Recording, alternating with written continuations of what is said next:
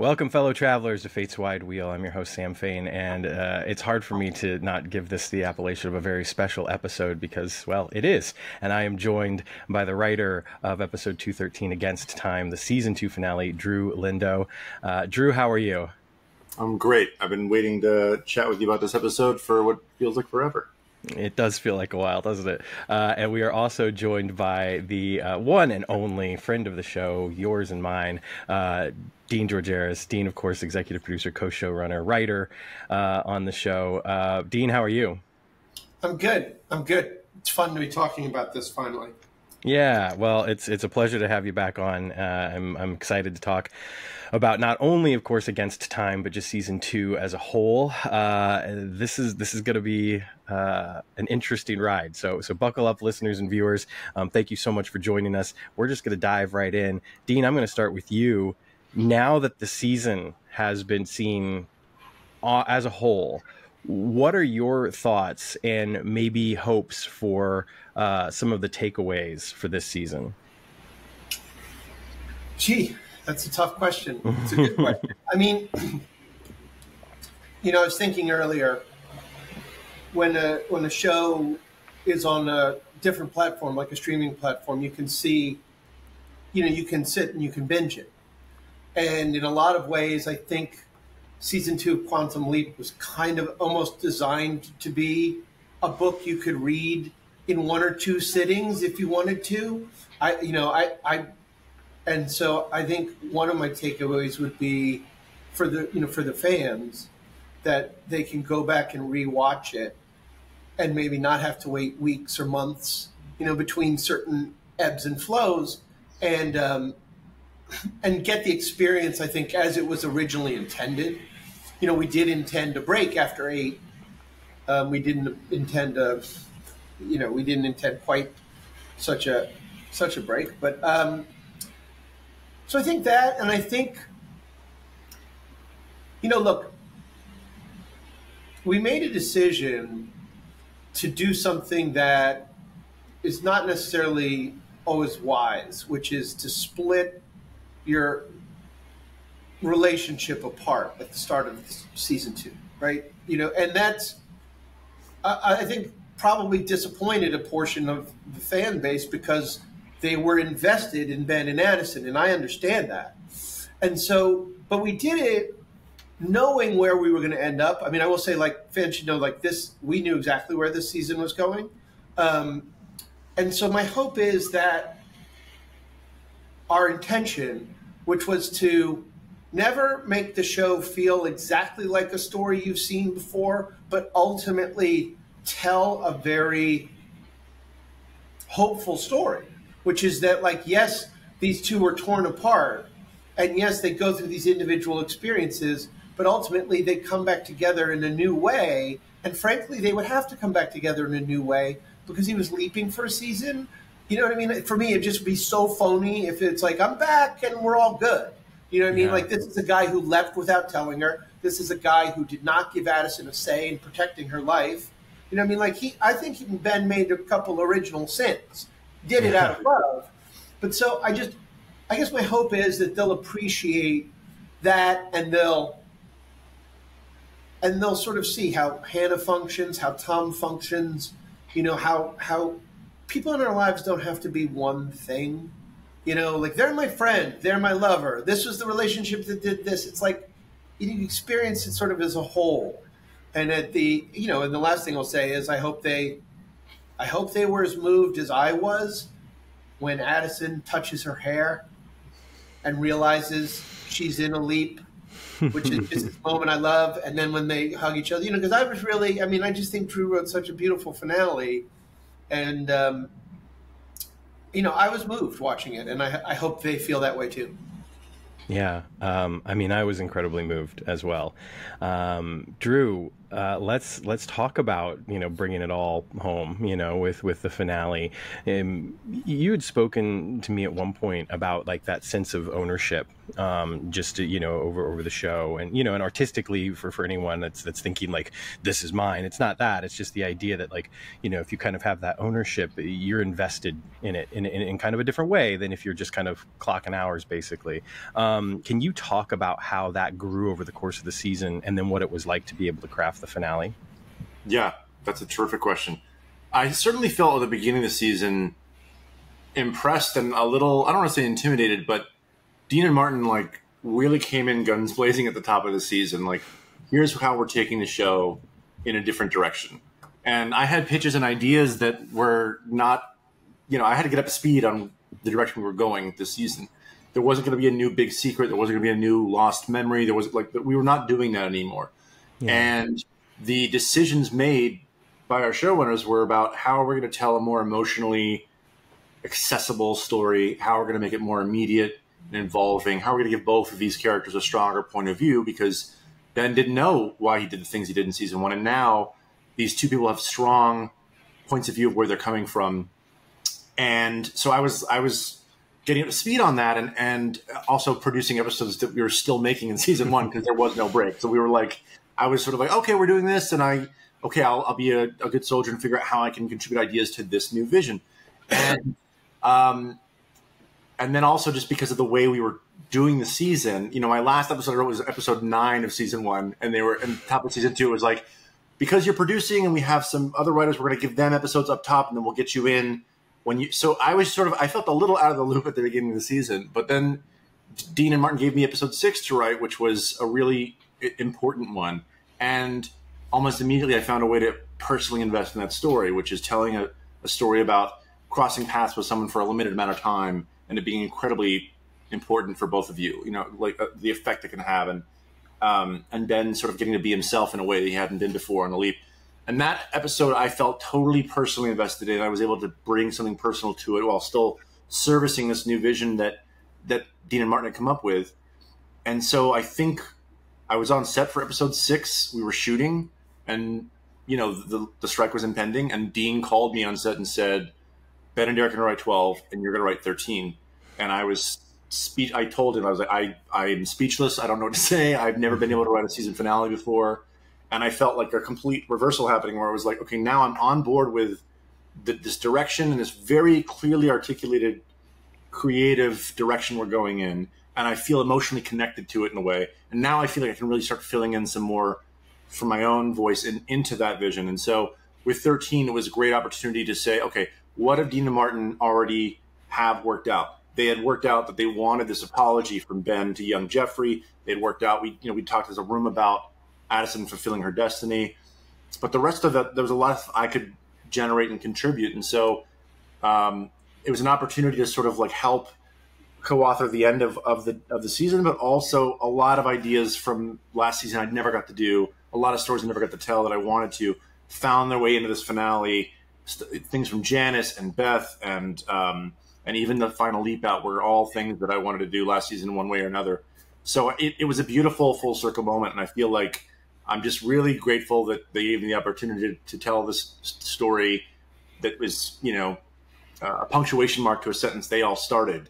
And it was so beautifully articulated. It was just such a joy to find a personal way in and talk about things that matter to me as well, about loss and trauma and moving forward and what we can do, what power we do have while we're here. So I was beyond fortunate and honored. I mean, it all comes through, that when you're able to have that level of investment and put so much of yourself into something, I think that the finale is a testament to that, because it's just an incredible work of art, quite frankly, and an incredible culmination of this season and honestly the first season as well. And it's funny because I feel like there were some conversations that I was lucky enough to have where we were hyper focused on season 2. We're just talking about things within the context of season 2. And Dean, kind of going back to one of the things that you said about the season being so bingeable, I completely agree. I would go a step further and say that it's almost bingeable in like 3 specific chunks. Like you look at the first 4 episodes, then you look at like 5, 6, 7, and 8, and then you look at these last 5, and it's almost like they're books within a novel. It's like book 1, chapter 1, that sort of thing, and it just fits so perfectly together in that respect. However, having said that, after seeing Against Time, you start to realize that there are so many threads reaching all the way back to season 1. When creating this story for the season, how important was it to you to not disregard what had come before? Because in so many ways, the first few episodes of season 2 feel like a clean slate. And then as it all starts to come together, you realize, no, there's a bigger picture at work here. So Dean, how important was it to you to still, remain that connective tissue to the first season? I think maybe the most useful way to answer this question is just to talk a tiny bit about how you build the season, or how we built the season. Absolutely. So the season obviously started with Martin's idea of the time jump that we've been talked about before on podcasts, and what that unlocks. And that almost immediately gave rise to Hannah and Tom, and pretty quickly how they would both function within the story. And, something that we did a tiny bit at the end of season 1, but it's just really tiny, is this notion of a character having time because of Quantum Leap, had their whole lifetime, like Ian had their whole lifetime to figure out the cheat code. So the idea, but that was just a tiny piece, whereas we could make it the centerpiece of the Hannah story. And so where I was going with that is to say, we really were building the second season out to be a complete story focused on the second season. And I think we knew we were, some of the themes that we as writers have brought to this show, like in particular the notions of sacrifice and the notion of who's saying that this program's not going exactly the way we want it to. Or as I always say to people, like, who's to say that Sam Beckett card is as sad as we all think it is? Like, I always say, I hope he's out there leaping, because, I could use it every now and then.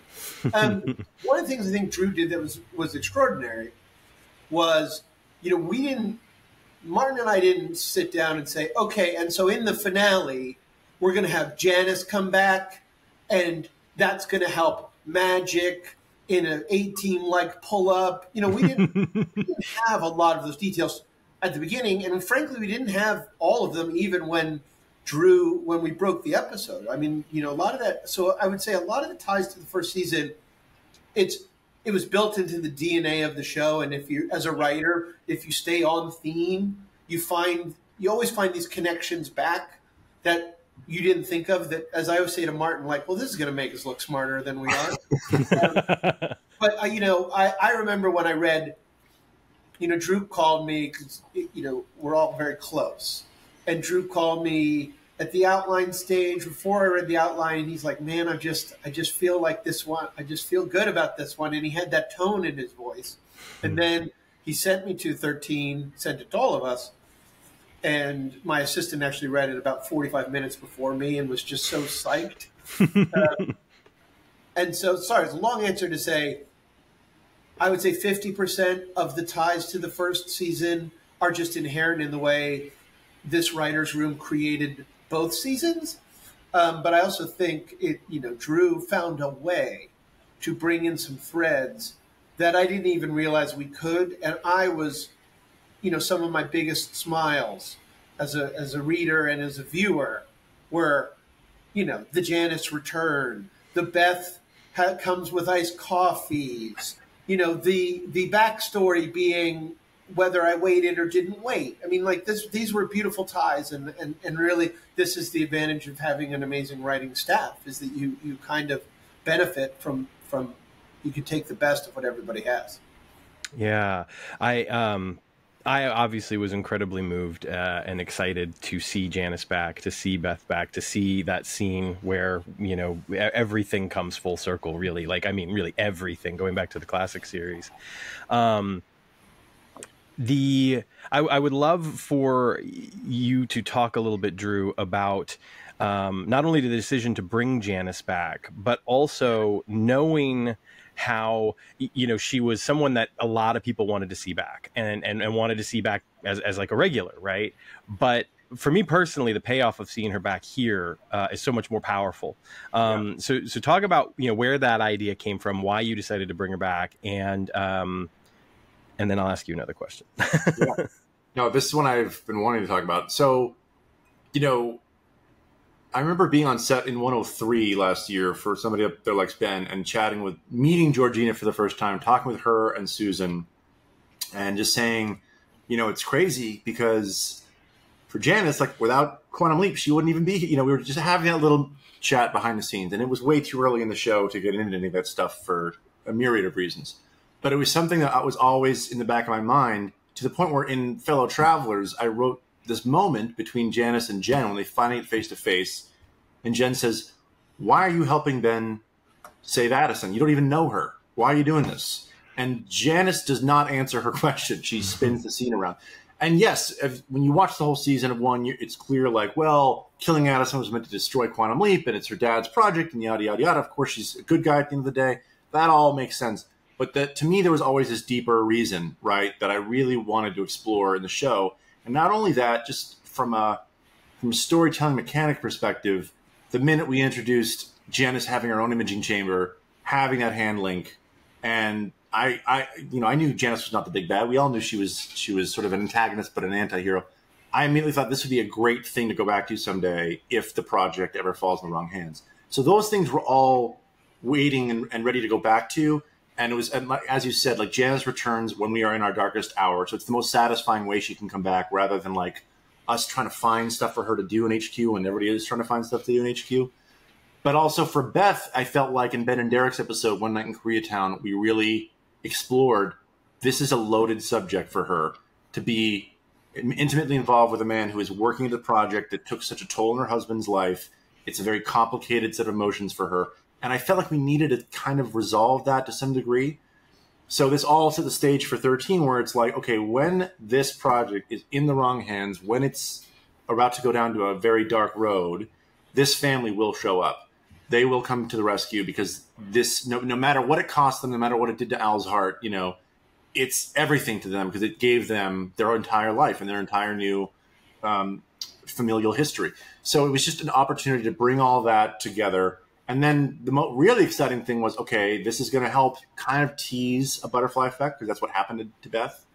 Mm-hmm. But on a deeper level, like, holy shit, Addison is MIA. Like, Addison is walking in Beth's footsteps in a way that I don't think anybody watching the show this season was fully aware of until that very moment when she says, "My mom never waited for him." And I wrote that into the script, that angle on Addison, taking that in, knowing she was going to have to reconcile that with Ben in the episode. So when you wait for stuff and you pay it off the right way, it's so much more satisfying than just, and I feel like Susan and Georgina are both so terrific in the episode, and they really, it moves me every time Susan starts talking about Al and we need to get back.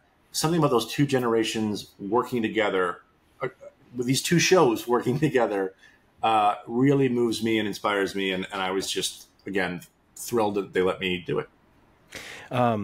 Yeah, like I said, it was an incredible moment for me. And one of the things that's incredible about Susan as an actor, and having seen this both in One Night in Koreatown and now seeing it again in Against Time, is that she can say the lines and she means them, and it's the truth and everything. But there is so much more going on behind everything that comes out of her mouth. And in that scene, when she is talking about Alan, when she is talking about what the project means, it is so loaded. And it was very moving for me, because I wish I could say 30 years, but really it's probably only about 20 years. For 20 years now, I have held to the belief that Sam told Beth everything.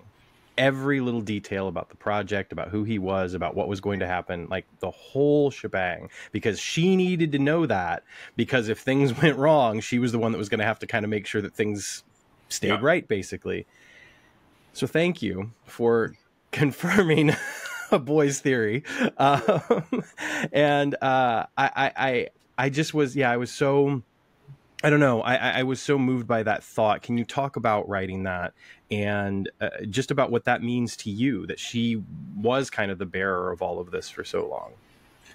Well, I mean, when you watch the ending of the original series and that title card comes up, I don't think anybody watching that show is like, well, wait, now Al and Beth are together, then the whole show's unwritten. I don't think anybody has that feeling. Right. It's the feeling of a retcon, right? It's a retcon that works in concert with the idea of, like, the adventures still stand, but, Al's behavior might have been different as a married man with, all these kids at home. He's probably kvetching about lack of sleep for different reasons than, a loud neighbor. So there's fun stuff there to think about, but it's, that was the hopeful part of the ending. The less hopeful part was the title card that followed. And so I've always, I think it was my pitch in episode 2 of season 1, like, if we're looking for Janice, can we go to Beth? And is Susan available? Will she come? And she's always showed up and never let us down and really carried, I was talking to somebody from another friend. She carries the MIA vibes with her. She carries this like emotional history. It's very potent if you just tap into it just a little bit. So that all was just really, really emotionally viable, but also not something I wanted to go for just for member berries. Like, remember when this happened? Like, it needs to, everything has to, that I put in the episode has to service this story, these characters, and the story they're on. And it's always tricky when you have legacy characters, overlapping with each other. But I felt like this was a time thematically and plot-wise where we needed to acknowledge this piece of the old show that nobody would have known about, really. Like, no one, even Beth doesn't know what episode Sam's leaping out of to come talk to her. Records would just been like, yeah, her and Al are married. Like, it's just not something people would really know about. Not even Al is watching that scene happen. Right. And it's changing their own lives, which they're not supposed to do. So that was probably left out of reports. So, it might seem like I was just going fan fiction crazy, but I really was just saying, this is what happened. We all treasure this piece of the final act of that story. And if it fuels this story, let's use it and let's let it serve the characters in the story we're telling right now. Dean, I want to pivot to you for a second because it's clear, and it's been clear to me, I mean, obviously in the conversations that I've been fortunate enough to have with other writers and other folks involved with the show, that there is clearly a knowledge and a respect for the classic series. And what Drew just said and how he was able to weave in those threads to serve this story is fantastic. But can you talk about the urge, or if you ever have to resist the urge to include any of that, or are you always able to approach it from the idea of like what's going to serve our story and not just devolve into fan service? Yeah, I think for better or for worse, because it had been a while since I watched the entire original series, but I didn't go back and rewatch it before we started doing the modern one. Mm-hmm. I would go back and watch key episodes, but I didn't go back and re-immerse myself in it for two reasons. One, I knew we had a group of us, and some of us were super fans. We had some writers who, I don't think had seen the original show until they got the job. But I tend to find, if I focus on the story, and I'm telling a story to people who have never seen the first Quantum Leap, that's the most satisfying way to entertain that portion of the audience.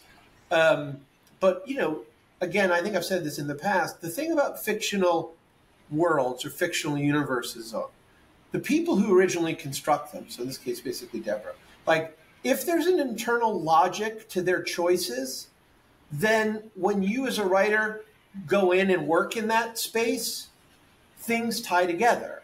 Pieces make sense. Yeah. One of the things I loved so much about the finale was the fact that really the way the whole story is successful is that a young boy who has every right to be angry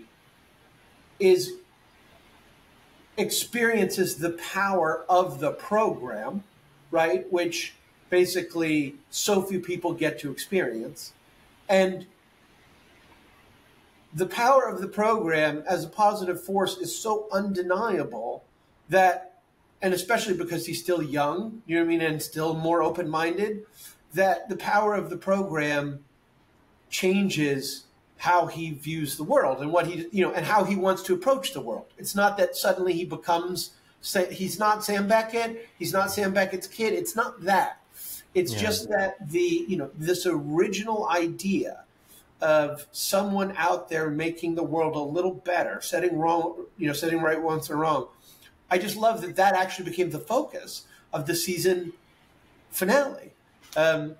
Much like I loved that the focus of the last couple of episodes were about bringing Ben and Madison back together because their connection you know, I think I've said before, like, Hannah and Ben share a love, a kind of love. You know, we've all had those experiences where you meet someone maybe for one day, and you think to yourself, I wonder if in another lifetime, like, we were connected, because you just feel that connection. But, you know, the idea is Ben and Addison, their love, I think I, like, in some of our stuff, I had said, like, theirs is the love that actually drives the universe. You know what I mean? That kind of love. Yeah. And so I guess, again, you know, I love my long answers, but this, we all focused on telling that story because, frankly, that story, it feels like it grows out of the original series. Do you know what I mean? Like, all of these themes that we're talking about, all are themes that resonate with the show I grew up watching and loving.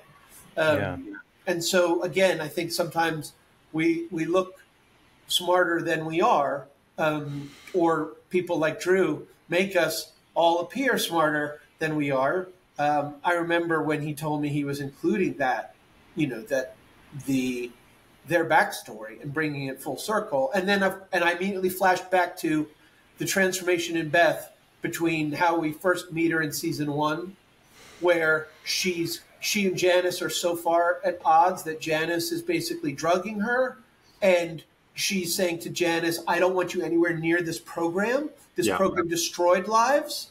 And here she is at the end saying, basically echoing Magic and saying, like, no, like, we're saving this. This is worth saving. So, again, we were not sitting around at 103 going, you know, it's going to be great. Of season 2.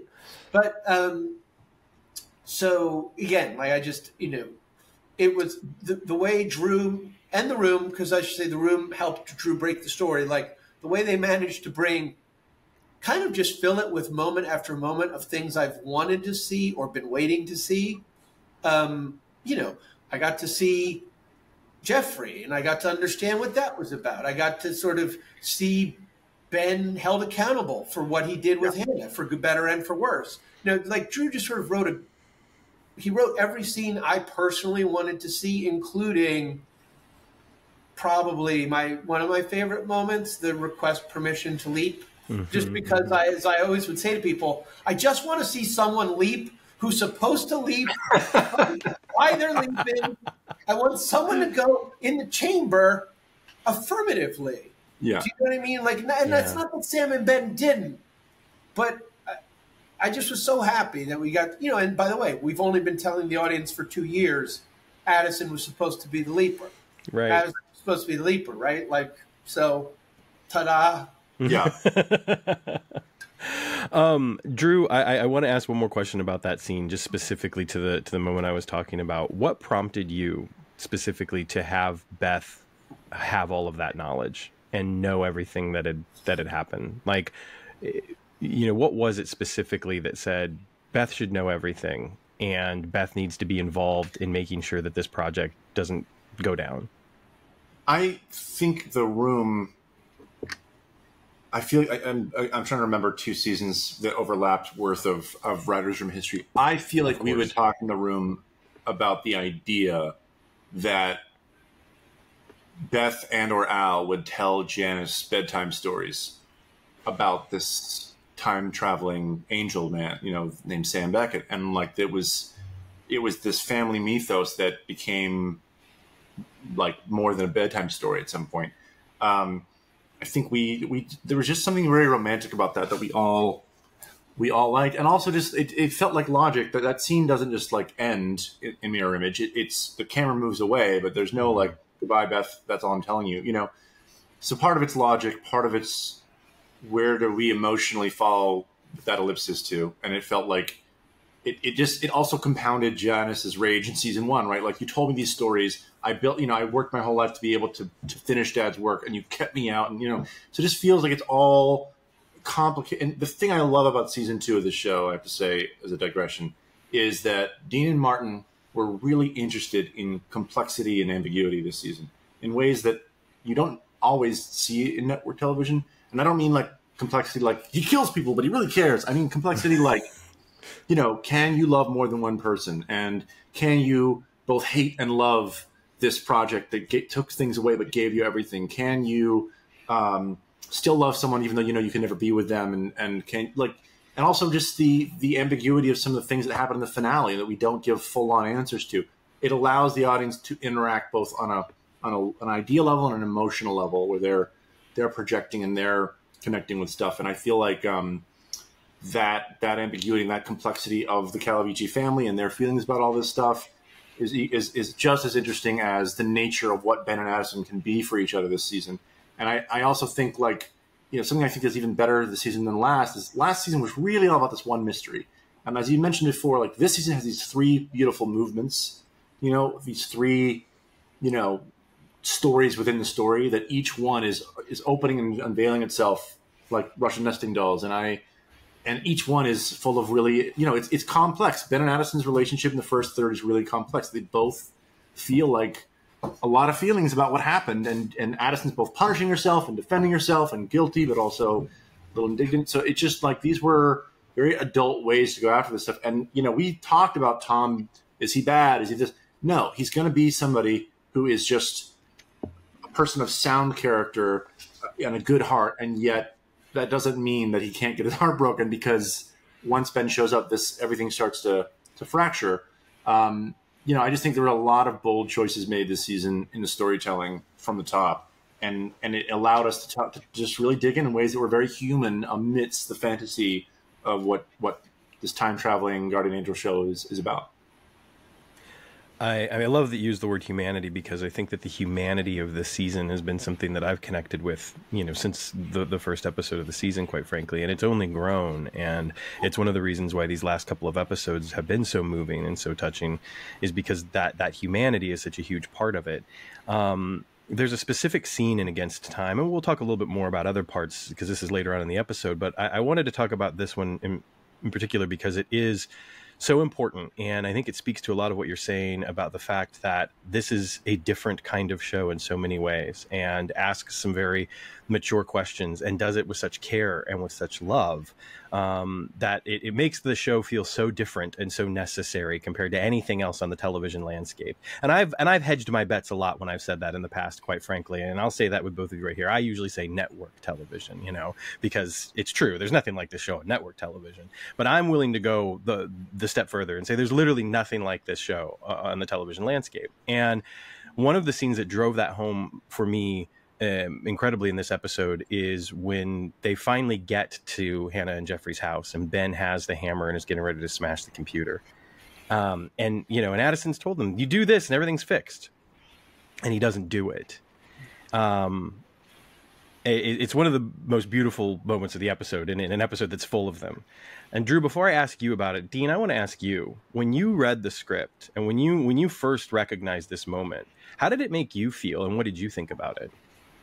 You know, I remember when we were breaking it as a room, we knew, okay, we're going to make it a leap where Ben is going to have to convince Jeffrey in the past. And then we started talking about devices and ways you could do that, and whether we wanted it to be a thing, or, you know, like an actual device or a trick or whatever. You know, do you break the computer?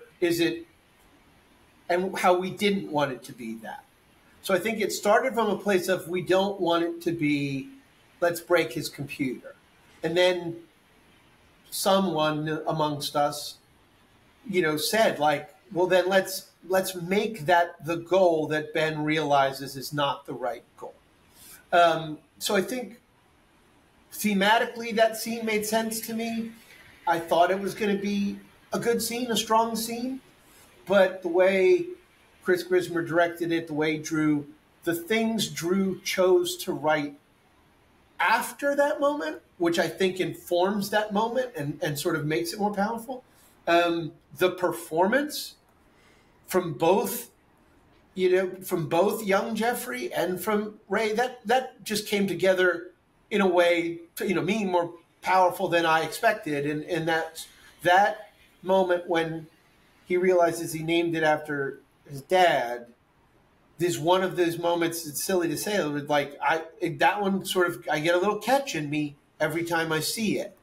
And what I love is that we stayed consistent to our idea that it is not ultimately one action, and especially not a negative action, that is going to make the world a better place. That if you just expose people to the feeling or the fabric or even the idea, because then later in that scene, he basically, Ben more or less says, like, don't help me, help save a life.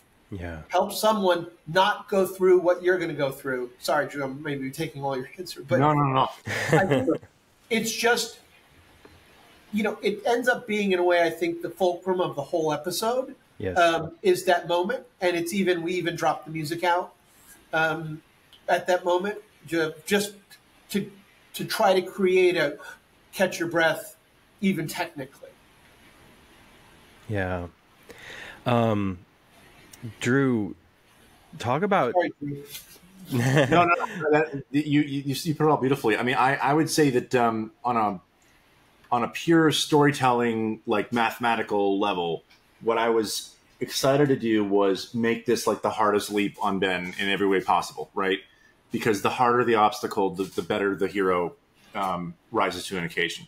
And so stranding him with no team and Jeffrey in full control of everything and feeling totally lost and echoing certain feelings from 201, which is fun too. Like it feels like isolated and what's he going to do and how's he going to have to do this all by himself. But when it came to that scene, what was exciting to me was, okay, we've seen Ben give a speech in the show many a time, right? And it usually solves the problem. And what interested me was like, well, can it be even harder than that? Can it be even harder to work? Because I think if Ben had given that speech and left, I don't know that would have been enough. I think Jeffrey would have thought about it for a day and then gone back to his, Mm-hmm. And so the idea is that's not enough. This is the hardest leap. It has to feel like, it's the finale. It has to feel truly a superhuman feat to pull this all off, to save everybody. And what's great too is what comes before that moment is Jen's death, right? And so Jen's death accelerates the momentum into that moment with a hammer, which is just like, let's fucking excuse my language, let's do this and go, because he killed our friend, He killed our friend, he's stolen this technology, he deserves this, and maybe he does, right? But that's where the true test of a leaper comes in, right? Because the true superpower of the show and of the character in both shows, I think, is empathy, right? That is really, to me, in a nutshell, what the show's always been about. And so to see Ben connect with that part of himself after he's been challenged, what's great about the episode too, I think, is that he's being challenged. Why are you the lead of the show? Like you're not supposed to be the new guy. You're not supposed to be the guy. You weren't supposed to be, and you don't know what you're doing. And it's like an angry troll on the internet saying #NotMyQuantumLeap, But what's great is that Ben is gonna take us to the edge of despair and back into the full era of victory, because he feels on an intrinsic level, this doesn't feel right. I have to actually connect with this kid.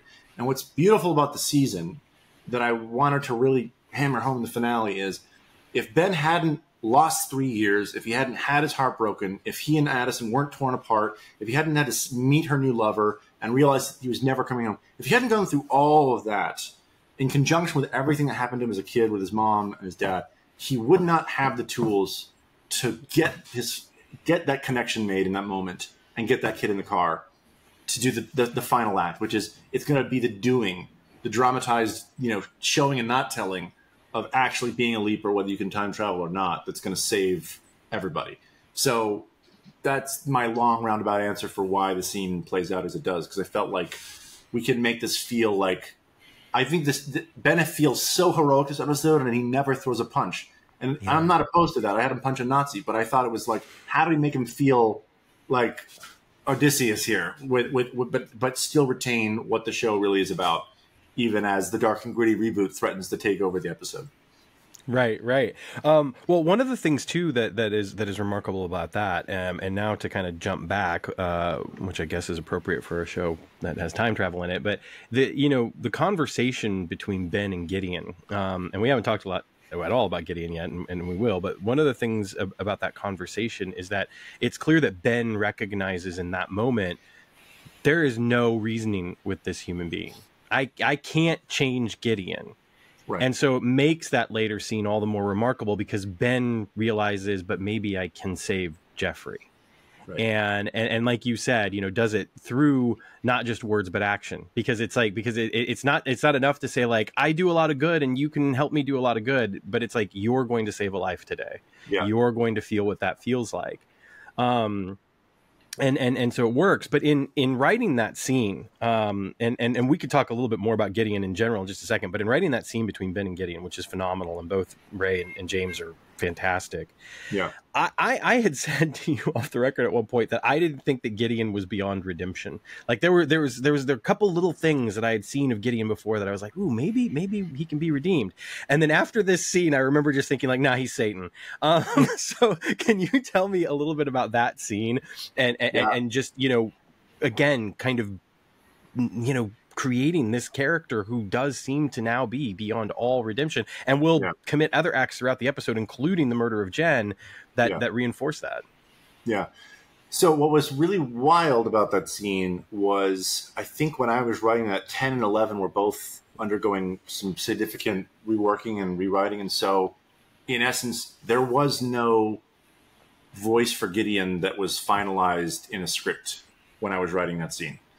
What was finalized, and I will continue to give this man props, but Dean is so, his training and his focus is so rooted in character that he created pieces of material all throughout the season that no viewer has seen or will ever see, but we did, right? So Dean wrote a beautiful one-pager explaining, both for the network and for the actor and whoever else needs to read it, who is our big bad and who is he really, and how does he move through the world, and how does he treat people, and what kind of quirks does he have? And we talked, again, this is what, I'm not just blowing smoke, like it's not everybody can communicate what they want in an efficient and clear manner to their staff. But what I felt from Martin and Dean was very clear was this guy has a casual cruelty in him. This sort of flippant, trollish kind of, like, is he fucking with you? Is he not? You don't know. It doesn't matter to me, but clearly it does.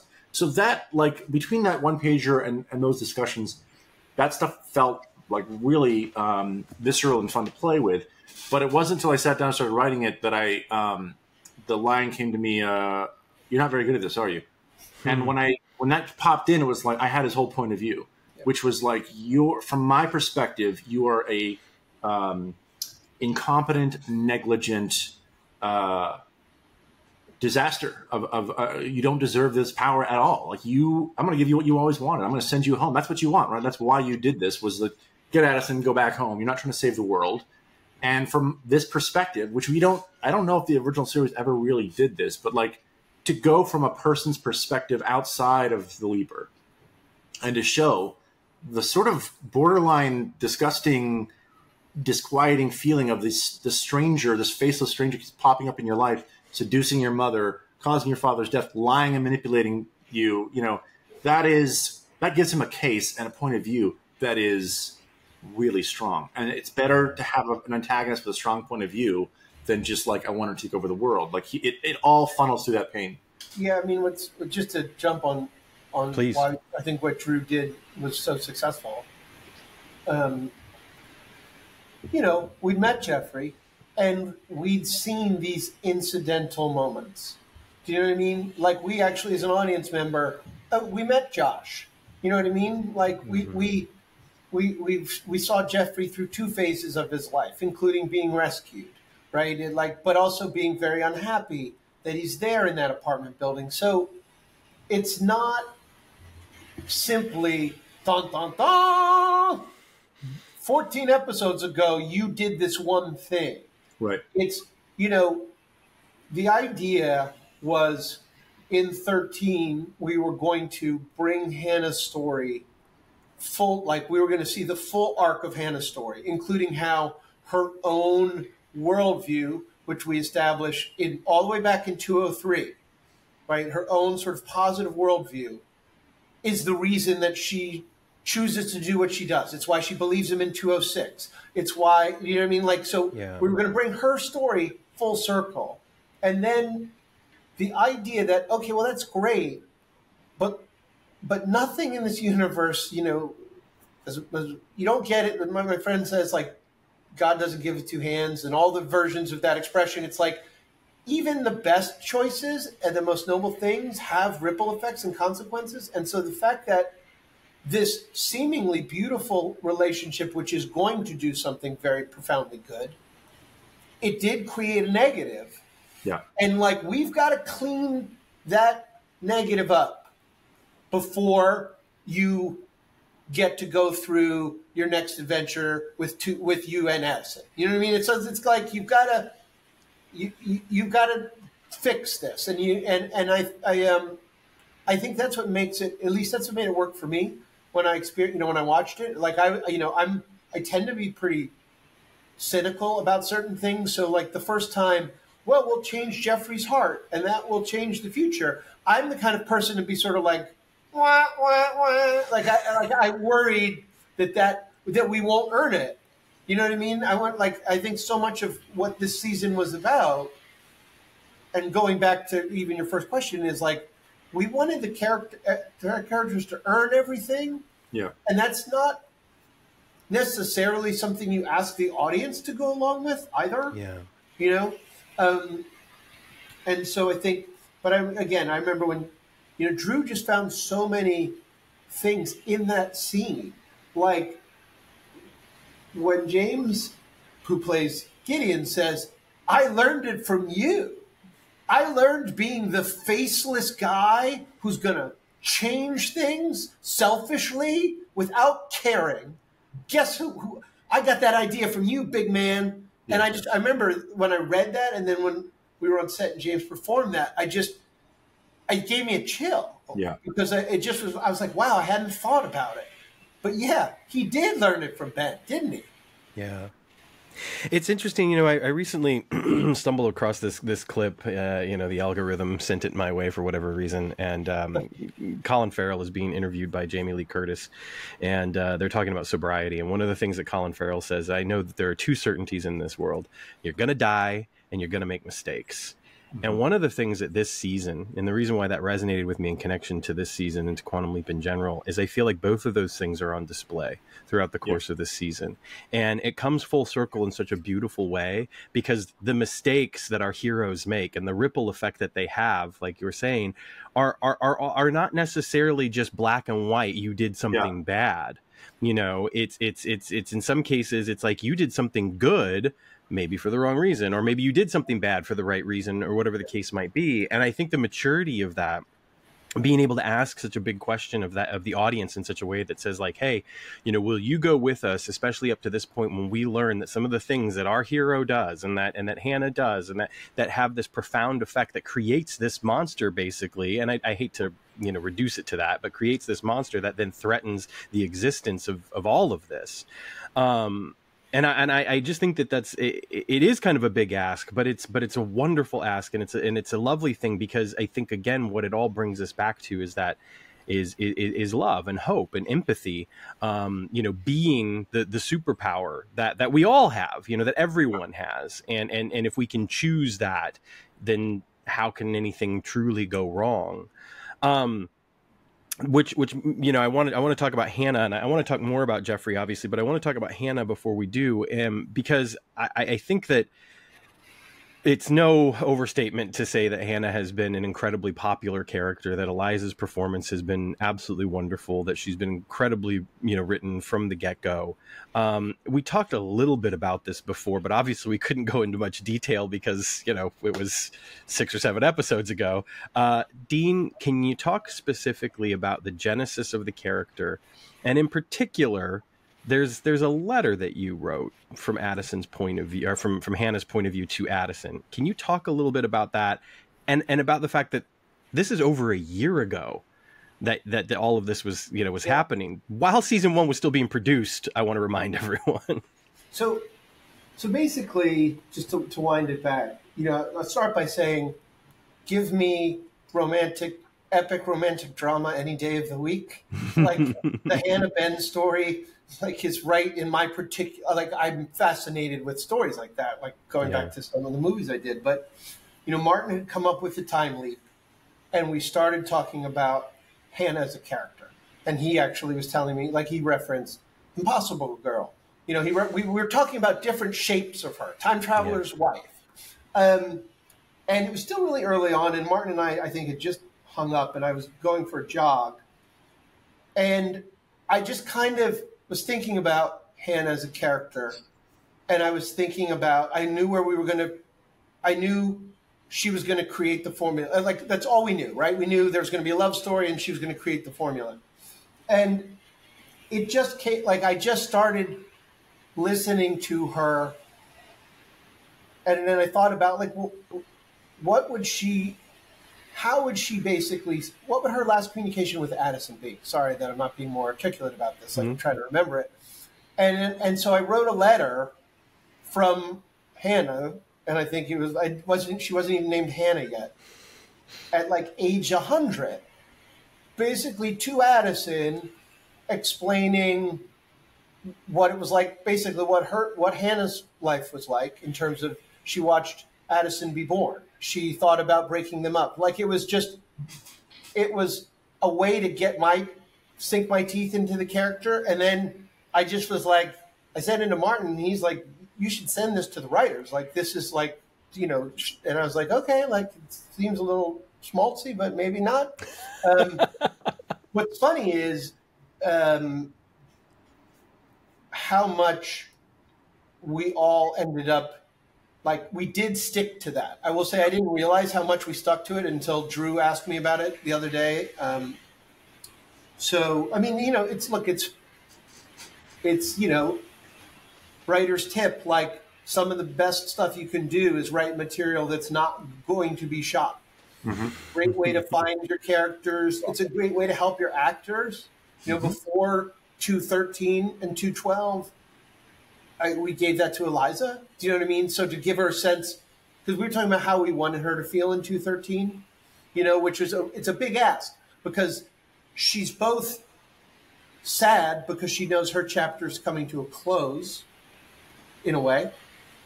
She's happy because she knows she's going to actually, in her, I think she knows exactly what's going to happen.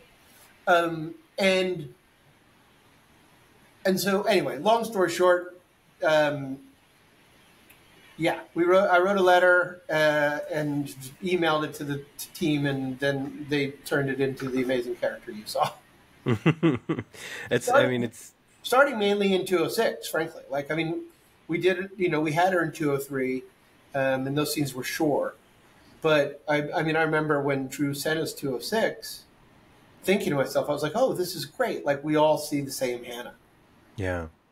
Yeah, I think that 203 certainly accomplishes that effect of drawing you in, you know, getting the hooks in. But then, 6 obviously gives you a fuller picture and shows you who this person is and why this relationship will be important. You mentioned that Hannah knows exactly what's going to happen.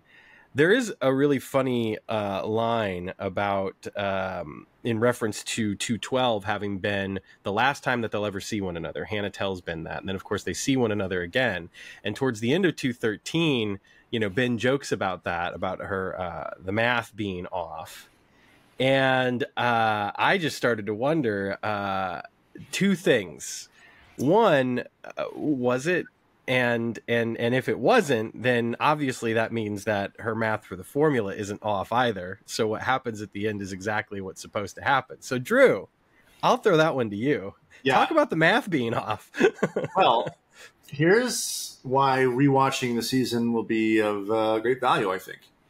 If you go back in the last, really just 212, I suppose, everyone starts calling it a swap code. Hannah does not. Hannah calls it a quantum code to Ben. That's what she says. It's a quantum code to bring you home where you belong. Yeah. That's what she says. So everybody else has you know, Ian and has ideas of what the code's supposed to do and how it's supposed to work. there was some dialogue in the final scene that might have been a little bit more definitive between Ben and Madison that thankfully, even as the writer of the episode, I was thinking we took out because I let the moment just breathe and be.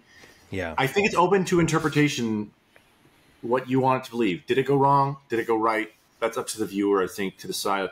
One of the many interactive elements, I think, of the season is again, we keep talking about complexity and, good things coming from bad and best intentions and all. I think this is one of those examples where it's up to you what you decide, but, I think that there's a gift Hannah wanted to give to Ben, and I feel like whether it's her intention or not, she delivers on it in the finale. Yeah. Well, let me just amend so that because I don't want people to. I should never say that I think it's gospel a certain way. What I will say is this: what I think is certain is that Hannah knew that the relationship between Ben and Addison was absolutely crucial. Yeah. To bringing Ben home. Yeah. I think. Which is why she's so confident in that final scene.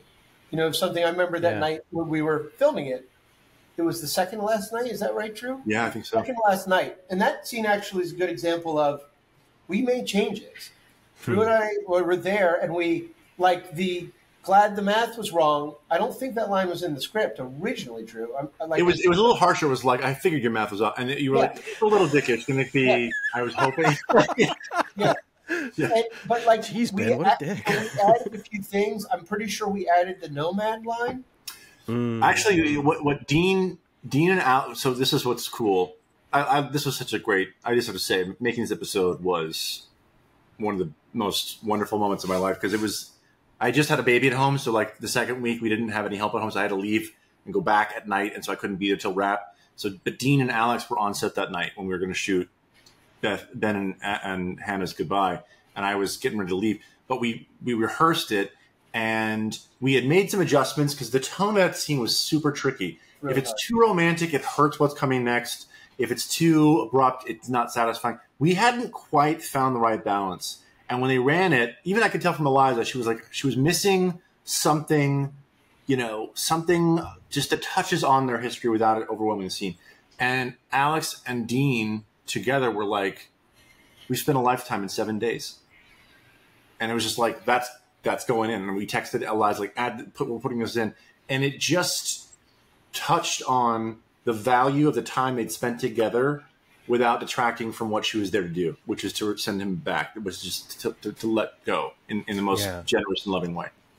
Well, I mean, I think I was stealing from myself because that was in the original letter. She says to Addison that she had Ben for 7 days, but in a way she had him for her whole life. But just to echo what Drew said about the tone of that scene, and just to expand our scope a little. It was actually an example of when your studio and network partners, people like to bemoan the process a lot, and sometimes it's tough. But, just to say, first of all, again, to remind everyone, the studio and the network let us do this time jump and this radical change.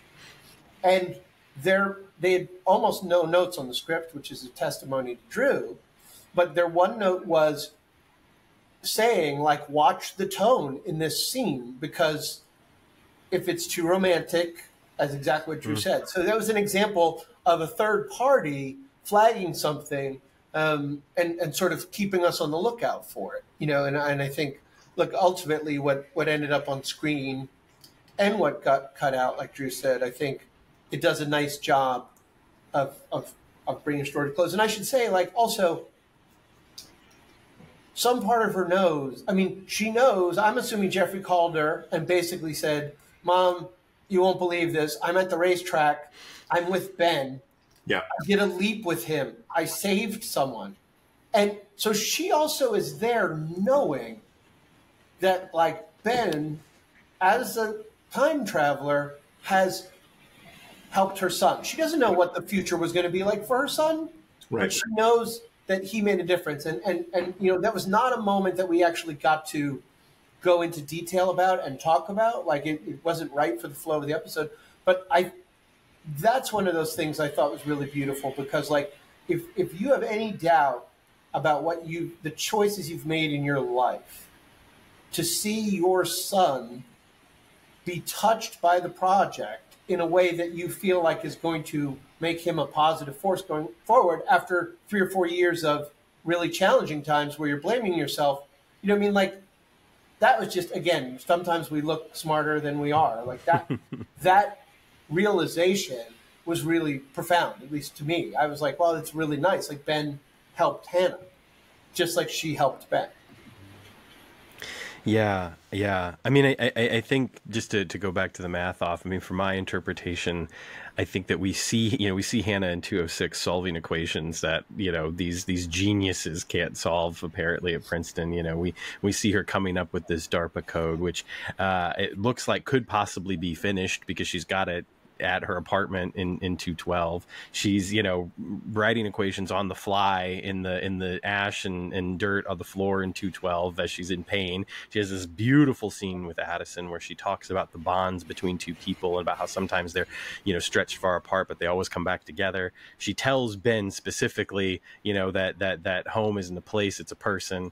So for me, yeah, I think that Hannah's gift is recognizing two things that we've been told this season. One, the nature of Quantum Leap is sacrifice, and that we know from Sam Beckett's adventure that likely Ben's never getting back to home. Now maybe, but at least from my understanding right now, it doesn't look like it.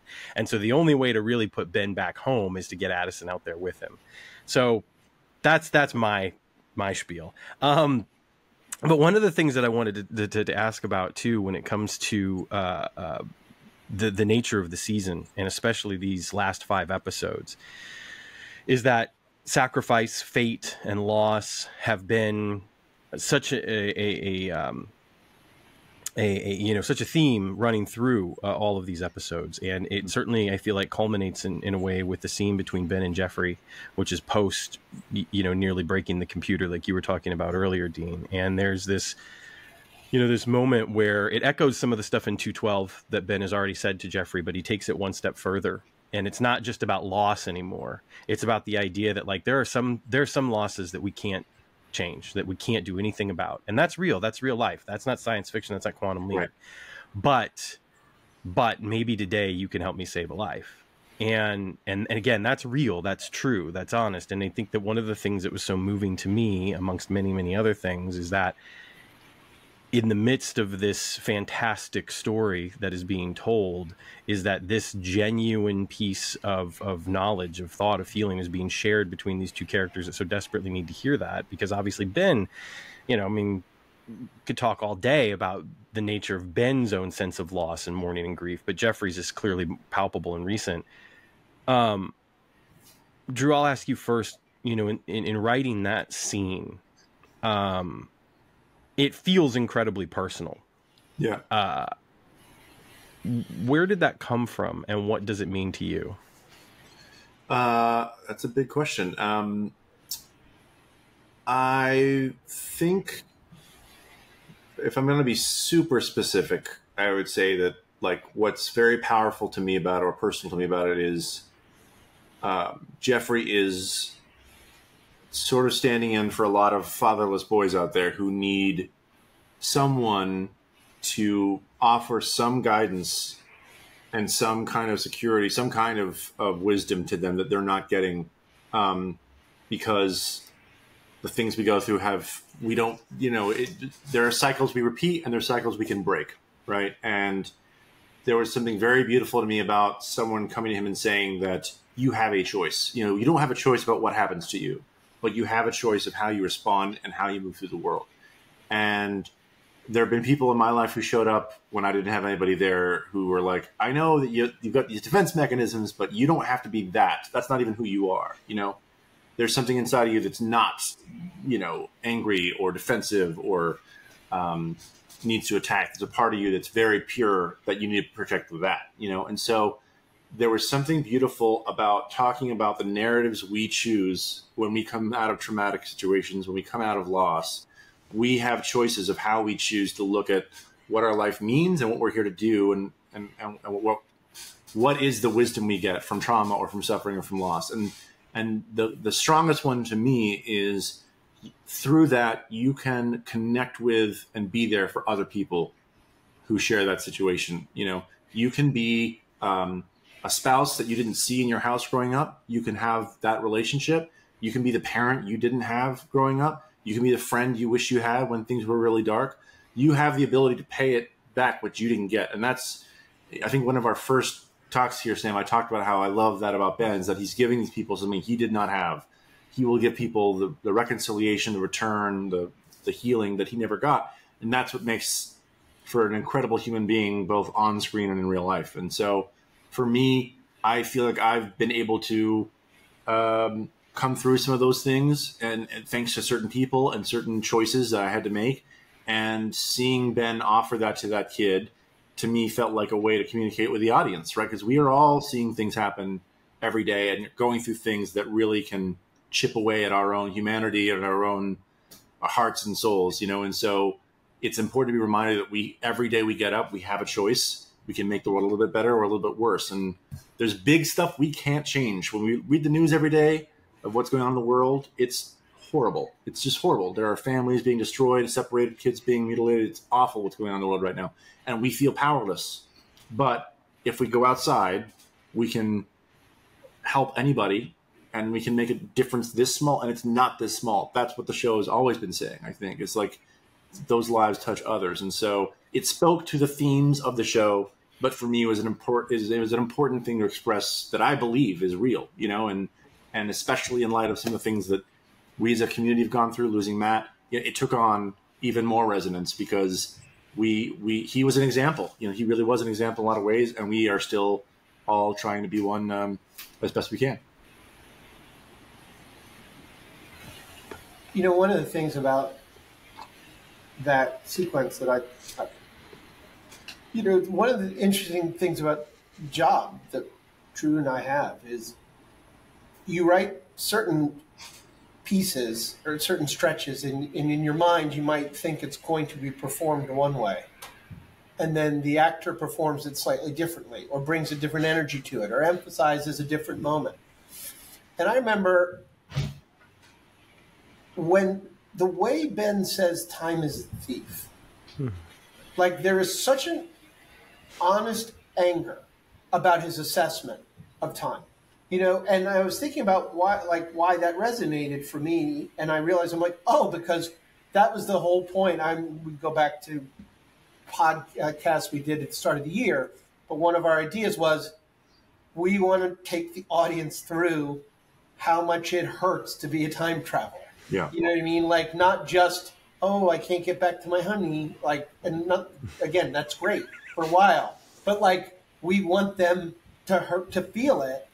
And I think where I'm going with this is, you know, what's so remarkable about Ray is that he was drawing on his journey, Ben's journey, and he found an anger in the time as a thief that I remember when I read Drew, and I sort of thought how he would say it, but he said it with just more vitriol and more certainty to the point where I was like, oh, he really does think time is a thief. Like this is time stinks sometimes, period. Not going to tell you otherwise. And that was, again, just to emphasize my point, that's one of the things that's great about what Drew and I do is that you have someone like Raymond who nails that moment and nails a moment that you didn't necessarily know how it was going to play. And to me, that was sort of the culmination of his entire season 2. Like it was 202, 203, 204. Like all of that came out in that moment, you know, which is just shortly after he's told Addison, you know, like you didn't make a mistake waiting. So I think anyway, just to say that was another example of what we all hope an audience will take from the season as a whole. I also think that this is, again, the advantage of what we get to do. Our show is different from the original, but like we have character development ongoing week to week in the serialized level. And so you can really bring all the history of these characters that they all remember, because with the Swiss cheese brain is ended, that chapter is ended. So what's exciting for me at the finale is that every episode we wrote this season, you feel it into 213. Like, you feel all those fights between Ben and Madison. You feel him being lost and needing someone in 201. You feel, like Addison and struggling with her purpose and what am I meant to do. All that stuff is feeding the journey these characters are on, and you are both what they reference and what they perform, what you remember as a viewer. You can feel it all under the surface, and it's feeding all these decisions they're making in these critical moments. So I went back and looked at a lot of our scripts when I was writing 213. I looked at Nomads, I looked at everything, because every writer and our showrunners, their fingerprints are on the DNA of the show, and that's the clay is being molded episode by episode. So there was so much to draw on that 13's job is easier because of all these great stories we told this season that advance these characters to where they are at this exact moment. Yeah, to that, just real quick, one of the things that, as I've watched it, and as I've, again, had the pleasure of being able to speak to you guys and others, certainly there are some things that I recognize, as I'm watching an episode. It might stand out and be like, oh, that's so-and-so's voice, I can kind of hear that or whatever. But for the most part, like, one of the things that's remarkable about this season and so remarkable about the finale is like, it's Quantum Leap, like, yeah, it's you, Drew, and it's remarkable and you're amazing, but like, it's not a Drew Lindo script. It's a Quantum Leap script. You know what I mean? And it's lovely because of that, because of, like you're saying, like, it has those fingerprints. It's so informed by the collaborative process that has been ongoing since last February, since you guys had to start doing this right away, which is just remarkable.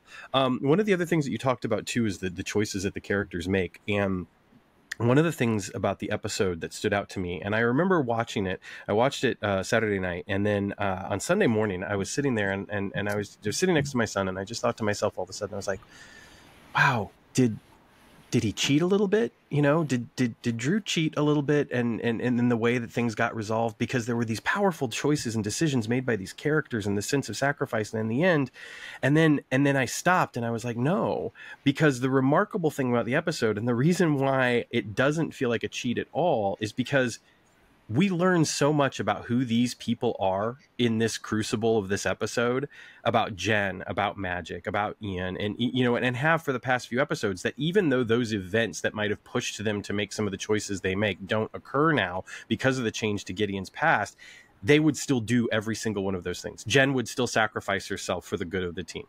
Ian would still stand up to Tom and tell Tom, I did, everything I did for the right reason. I would do it all again.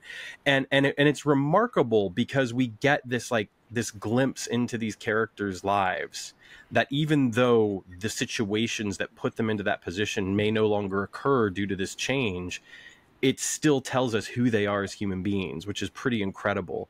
Can you talk about the choice to push them to that extreme, to literally kill off one of our main characters, and then yet be able to undo it, and yet it still all carry so much weight and not feel like a cheat?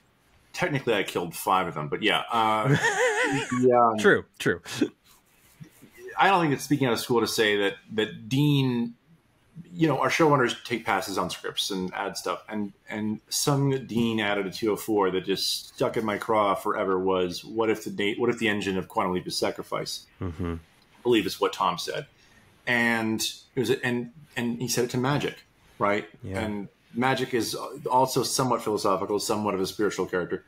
That was so wrapped up in my brain, and so I think what we knew we had the ability to really go to the mattresses with stakes because of the nature of a butterfly effect story. So we knew we were going to do that, but also we knew that I always want to give everyone a great moment when I'm writing an episode. I don't want to feel like this is just another episode. I want to give everybody something special to do. So it felt like Jen is given the task of protecting Quantum Leap and taking over in 12, and she's the head of security. So like, if someone's going to play, if someone's going to be the last soldier on the hill to go down, it should be Jen. Like, that's who it should be. And similarly to that, Magic sort of is calling back to what Tom said in this episode when they asked him, what do we do now? If we're risking our own erasure by doing this, should we continue, right? And Magic is saying we have to trust in something bigger than ourselves. even if we lose. And what's cool about it, I think, is like that's Quantum Leap in a nutshell, right? Like the universe, God, fate, time, or whatever, it doesn't always play nice. Like sometimes it gives Sam a win, sometimes it takes a life for a life, sometimes he's got a lot of life is never just happily ever after. There's always a cost or a compromise or something. So it felt like to see all these characters, especially Beth and Janice, who were given a whole new history, to then sacrifice their own, to sacrifice themselves for something bigger and something greater that needs to continue to exist, felt right for the season and the story we've been telling. And also it moved me, this idea of them all. What's really powerful to me is Magic says, well, how far are we prepared to go? When the guns are on Jen, he asks her to stand down. Like even for him, that's too much, right?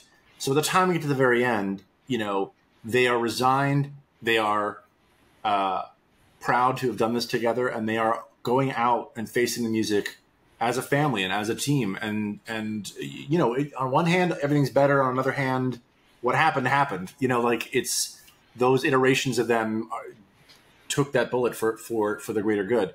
So it just felt like spiritually right for this story we've been telling, which, by the way, I think Dean and Martin really did go further into these larger questions this season in a way we did not in season 1. And these are questions you cannot answer because unless you bring Morgan Freeman or Bruce McGill down, no one comes down and says, I'm God, here's what I'm thinking or feeling. But our characters choosing what to believe, what their narrative is, again, like Jeffrey and Magic, that's the choice we all make. We choose whether we see reason to this universe or chaos and what we want to believe in when we get up out of bed every morning. So all of that stuff just felt right for the story and beautiful for each character to take that risk. Yeah, you mentioned the earlier you kind of quoted Al the bartender's lines about your life touched others and that others and others, and I think that one of the things is we see that butterfly effect achieved on the screen behind Ian and the circle of them holding hands there, and the FX just kind of like this idea that like the world is leaping around them, that they're not leaping but that the world is leaping and changing and they're holding hands. It is this beautiful moment and this beautiful picture of sacrifice. And one of the things that I love that it did is it echoed something that I felt like did not necessarily get finished, if you will, in Judgment Day, which is the notion that future Ian did the same exact thing that they're doing. They gave up their existence in order for the world to be a better place in the past. And now the group, the collective, gets to do that same thing. And because it kind of echoed that in a way, it felt like it finished a moment, finished a beat in season 1 that never felt all the way, complete for me personally. So it was a lovely moment. And again, it did this wonderful thing that in the future, these characters, when backs against the wall, you now know like what they're capable of, and it's really great. Dean, for you, seeing the extremes to the characters are pushed to in these last few episodes, and obviously specifically with Jen's on-screen death, can you talk a little bit about what that meant in the picture of the whole season, and especially as these characters developed? Because one of the things that I've said is like, there's no MacGuffin this season. There's no smoke monster. There's no, you know what I mean? It's about these human beings. So seeing them pushed to that absolute limit was very moving for me. What did it mean to you as a writer, as a creator? I think the way to answer is to say what it meant to us as a room. And I think as a room, again, if you wind back to like the 201 podcast or whatever we did, we said we want to tell you and show you more about these characters that we have. And, what I was very happy was we got to see a defining moment. Some people got more than one, but defining moments for characters. Yeah. We got to see that the part of Magic that's so darn magic, like, guess what? There's a human side to him too. And, we got to see with Ian, what I love what we saw about them is they carried this guilt and this secret. And finally, in this cathartic eruption that Margarita wrote, basically the like, I'm sorry for zero. Like, you want to judge me? I'm the person I would do this every time. and so we were very conscious that we had not seen that for Jen.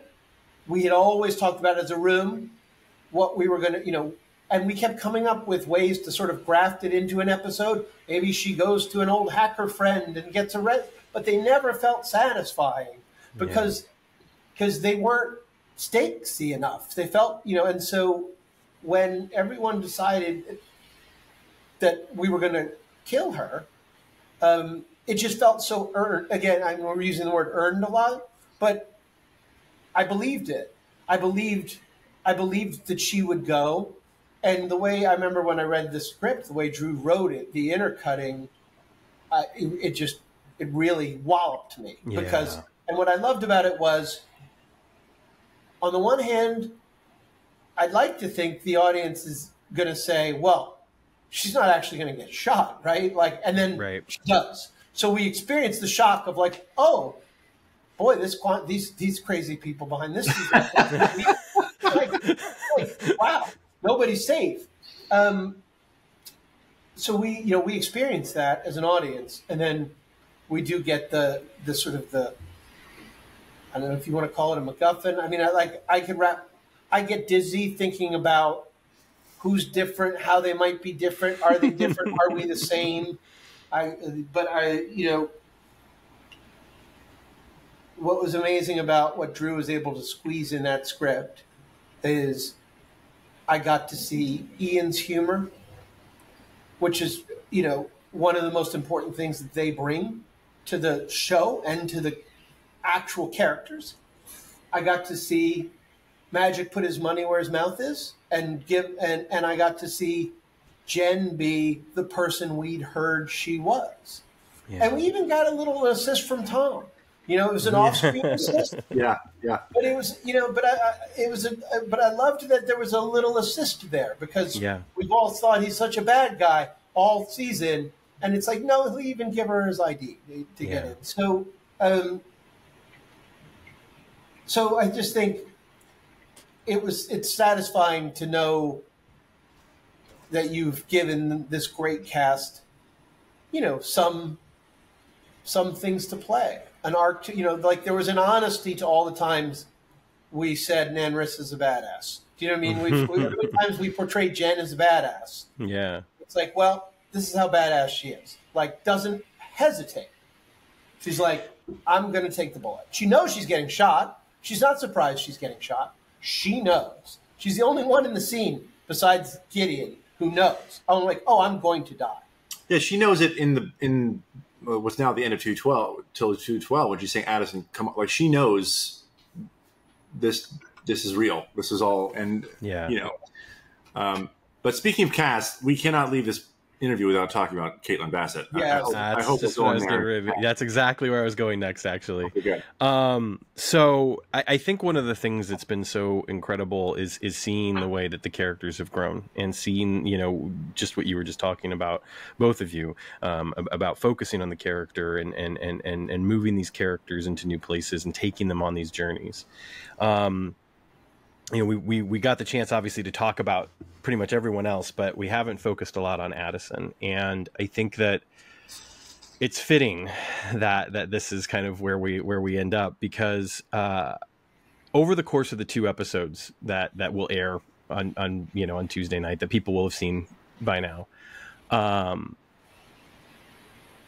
the journey that Addison has been on the entire season and arguably the entire series seems to really just it's almost like breaking out of a chrysalis, because it's everything that has happened before informs where she's about to go.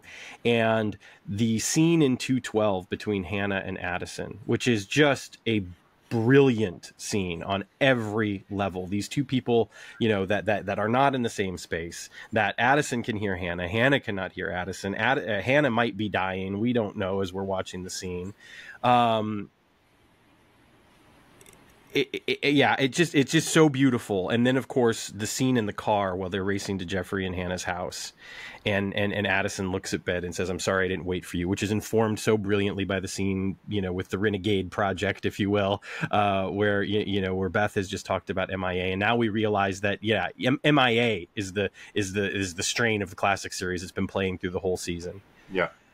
Oh, let me just say, by the way, please I jump in. Somewhere winding back, I once said that fans keep talking about ways that we honor the original series, but there's a big one that no one has noticed, and that's what it is. It was earlier. It's what Drew wrote in 13. It's that we've had a story before about someone who didn't wait, and I kept waiting for somebody to see that. But I was very satisfied they didn't. Sorry, didn't mean no, it's okay, it's okay. So let's talk about the journey of Addison, and furthermore also just talk about everything that Caitlin has done throughout the course of the entire series, quite frankly, because ingeniously there's this flashback to the premiere episode of the engagement party, and it's mostly focused on Addison's face, and it's just one of those things that it's like, this brilliant actor has been there from day one, because the story she tells on her face is, as Ben is talking about quantum entanglement and everything. And then of course we flash forward to the way that she has played, the way that she acts in between the lines, and the way that she acts in those moments when it's not even in between the lines, when she's just a party to a scene that is occurring, like in 210 when they're in the caverns, and the story she tells just with her face. So all of that said, now here we are with Addison, here we are with Caitlin. Drew, talk about what you wanted to do, specifically for her character in this episode, and kind of capitalizing on everything that's come before to sort of like finish this arc, only to begin a new one. Yeah. Well, it benefits to be in a room with showrunners who know where we're going, right? We knew that to end the season on Addison just dumping Tom and saying, "Ben, I'm going to keep on waiting," would have been enormously disappointing, and I think a betrayal of all the characters, because there would have been like, we know what show we're watching. This isn't fair to her or anybody else. So to have that guideline of where we're going, and telling Caitlin, like, listen, we're going to, you're being ripped away from your main scene partner for a big chunk of the season, but it's not, it's not a condemnation of any kind. It's the best story. It's the best story we can tell. I'm just really amazed, and part of it's the material that they had. There's no question about it, because those scenes in 202, 203, and 204 got me entirely. I've seen both of them reach these new levels of the characters this year that were really human and honest and real. Again, against a really exciting, adventurous, time-traveling network show. They played real moments, and Dean and Martin were interested in those moments. They were interested in emotional honesty about what this would actually do to these people. And so to go through that, not only that, but like in 8, 9, and 10, really, Addison is in reaction. She's not, like, she's trying to make choices. She hasn't found the right one yet. She's trying to make some choices of her own finally. These are very honest things and kind of mistakes people can make in real life, What I was really excited to do as a writer was, like, if 206 was my Hannah episode, and, like, Caitlin teased me, like, great job in the script. I'm barely in it, but great job, It was like, okay, I'm going to do what I always do, which is, like, when your character's up at bat, I'm going to give you the best possible material I can give you to perform.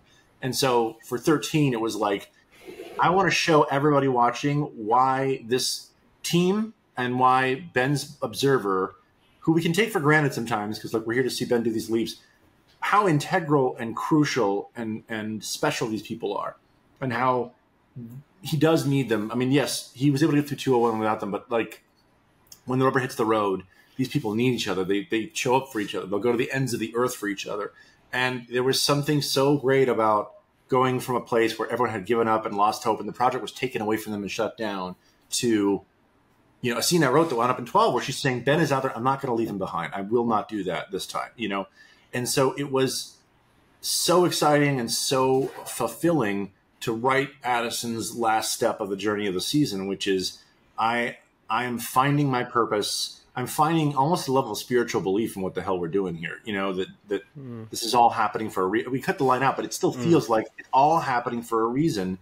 And I know what I'm supposed to do. He left without my permission to save me. I'm going to do the same. You know, I'm going to do the same thing. And then what's beautiful about it is, and that scene in the car just kills me. Addison, Caitlin is just so on point in this episode. She's just totally dialed in. She doesn't overplay a single moment. And that, like, stoic suffering when she says, I'm sorry I didn't wait for you, is so powerful. And the way Ben responds is so beautiful. But, like, we're getting to this point where we can see her embrace her destiny and have the person she loves at the same time. Like, they are given that gift after they both sort of sacrificed it, right? Like, they are both feeling like we can't have this, but we'll always love each other, but we can't have this. And God, fate, time, or Hannah gives them both and lets us have both a happy ending and, what's more important, a new beginning, right? Like, they have a ways to go. Even their own romance and relationship, they've got a ways to go, but they are both embracing destiny that they didn't ever expect. And that's an amazing journey for your protagonist to go on. Yeah. And, Dean. you know, this is Caitlin's basically one of her first acting jobs. And so, and I can say this for Caitlin's mom and all this stuff. Like, she doesn't know how good she is, and she doesn't know how hard what she did is. And it's, as Drew alluded to, it's a big ask in, let's step out of the show for a minute. It's a big ask in the real world to take an actress who's thriving in a relationship with the lead of the show and say, we're backgrounding you and we're bringing in a different woman. Like, that is a huge ask of Caitlin as a person, and as Addison as a character. And you know, I don't think we would have asked it of a performer who we didn't know had the ability to do it. I mean, you know, one other thing I think Drew will agree with me on this is season 2 was also written because of the cast we had. You know what I mean? Like, it was why we were so determined to make sure that, you know, the guest cast was super strong, that Hannah and Tom made sense. That, like, we have this incredible cast, which then allows you as writers to really go for it. But, you know, Caitlin, I'll never be able to express how good a job I think she did. And so on a human level for Caitlin, on a character level for Addison, and for what I think it says about the future of the program, I was so happy that she says, like, I'm going to be the leaper. Like, I'm going. Mm-hmm. Like, I was just like, it hits me on 3 levels when I see that moment. You know, like, it hits me the behind the scenes way, because you know, that Caitlin gets to finally be in a leap. You know, after 2 seasons of it. So yeah, I mean, again, I think it's just we waited a long time in this particular podcast to talk about Addison and Caitlin, but not because they're not integral to the show, but in a lot of ways because I think she's kind of the linchpin to the whole show. Her and Ray are the linchpins to the show, and if either of them don't work, then you know, you just are telling a different story. Well, I think that one of the things that's kind of remarkable, right, is it's obvious that Ben and Ray are I mean, that's our star of the show, right? Like, that's our leaper. But the thing that I think is even more remarkable, and Drew, you said something that really clicked with me, is I would argue that Addison in season 1 wasn't ready to be the leaper.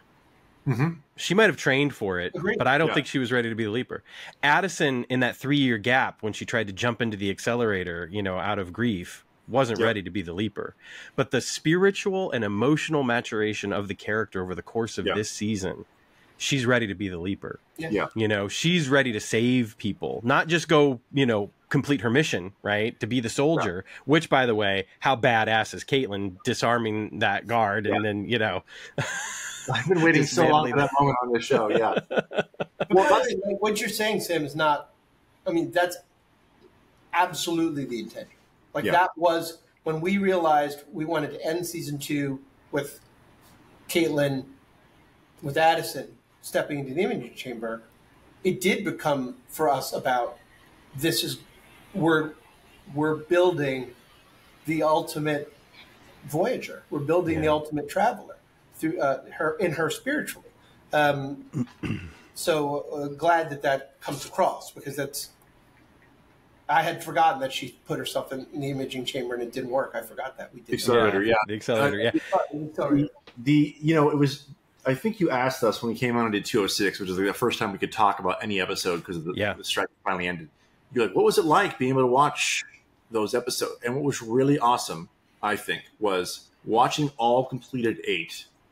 We knew that the audience was going to invest in Ben and Hannah in a big way. We knew that in 6 and in 8 and in 3, those episodes did exactly what they needed to do. Mm-hmm. And if anything, 9 through 13 had an even tougher job, which is like, okay, how are we going to get to where we need to go now? Like, how are we really? And I think what was really amazing about the process of 9 to 13 was Dean and Martin both knew if something wasn't tracking properly for the building of those character arcs, we needed to go back and fix it. And we did. There were critical moments in those last 5 where scripts were being written and we stopped and said, okay, wait a minute, this is not setting us up for these characters to get to where they need to be in a way that's believable and authentic and honest. And they stopped and made those moments work. And I think, I love everything in 211 between Ben and Madison is wonderful, but it's all really setting the table for these final steps she's taking and that they're going to take together, So I just think, again, there was a vision for this season from the beginning, and we made discoveries along the way, and we made, we all put our heart and souls into it, but that telling a story you believe in, even though it's risky, which it was on a lot of levels. We did a 4-episode breakup story. That's risky, but all those steps in a serialized format give you the strongest payoff, which is what we wanted to deliver, and I think we did. And these characters are now ready. I think it's funny you say it, Sam. I thought of 213 as the end of a 2-season-long origin story. Totally, for both of them in a lot of ways. Because what Gideon's saying at the beginning is true. This was just a way to get Addison back and go home. You didn't choose this at all. You're not trying to save the world. And by the end of this, I'm not saying Ben is fully, but there's something about what he's proven to himself and to Addison and to Jeffrey and everybody and Hannah about who he is and what he's doing, whether it was the plan or not, that is really apparent and powerful by the end of the season. It is, and it's apparent and powerful in the very end of this episode, because when Addison leaps and looks like she stepped right off the stages of Casablanca, and it looks awesome, and the whole scene looks awesome, and sees Ben, and it's beautiful, and it's moving, and it had me reaching for the tissue box. I watched it again this morning and was still crying. I didn't know if I was even going to be able to get on this podcast and not be choked up, quite frankly. The thing is, and this choice is just the icing on the cake, in my opinion, because there's the explosion and they grab hands and they run towards the explosion, and that's it, right? The origin story, like you said, is completed. These are our superheroes. They run towards the fire, and it's fucking awesome. I just have a couple more quick questions before we get out of here. One thing that I did want to ask, was there ever an inkling of an idea, plan that Hannah would actually die in 212? Because it is definitely teased, and it had me, I wondered if it was going to happen. I speculated on it on the last podcast with JJ. I was like, I don't know if she makes it out of here. Was that ever a possibility? I don't think we ever talked about it. I think if anything, it was we talked about her age, in present, that she would not be here because she'd be at least 100. So that didn't seem, So I think, and even the way it's interesting, Gideon talks about her as if she's deceased. He says, "This was my mother's life's work." Yeah, it feels like she's passed away of old age, but never in the leaps themselves. I don't think. And then, to be clear, it's not that we had a very strong. We weren't like, well, whatever we do, we can't kill her. Sure. You know what I mean? We were following her story where it went. And I think what Ben and Derek did so well in 212 was, it's hard to figure out how are we going to start to close the story between Ben and Hannah, at least for season 2. Who knows, right? But and hence the choice in 209 to pull the rug out from under the audience that's had the romantic 208, right? The Before Sunrise 208, and then we pull the rug out from our characters and our audience in 209. You know, and I'm sure they were probably like, well, you've tried to poison me against Ben and Addison, and now you're trying to poison me against Ben and Hannah. Like, we hate you, right?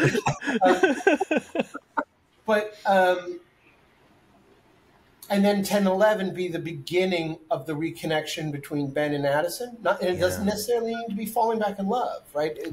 At the first. That wasn't our goal. It was really just to see, like, putting all the crap aside, let's remember how much they care about each other. And then by putting Hannah in a life and death circumstances, it was a brilliant way to sort of also, it makes the reveal of the code go down easier for me. Sure. Like, because, like, I think if it was like a quiet, calm episode and it was like, oh my God, you wrote the code, like it's just more powerful that she's sort of forced. She's actually forced to reveal it.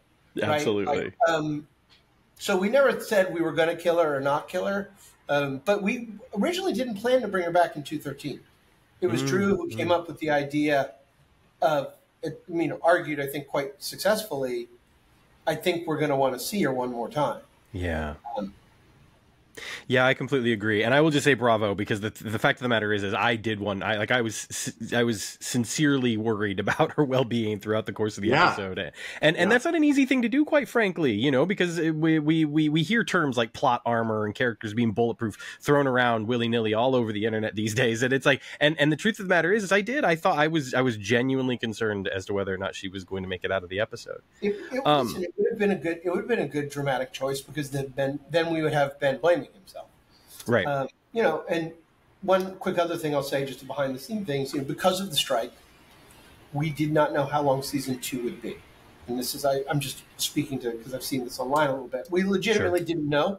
Yeah. So we had to design a season that we could accomplish in 13 episodes, but that if they needed more, we were going to tell the same story just a little bit slower in a few places.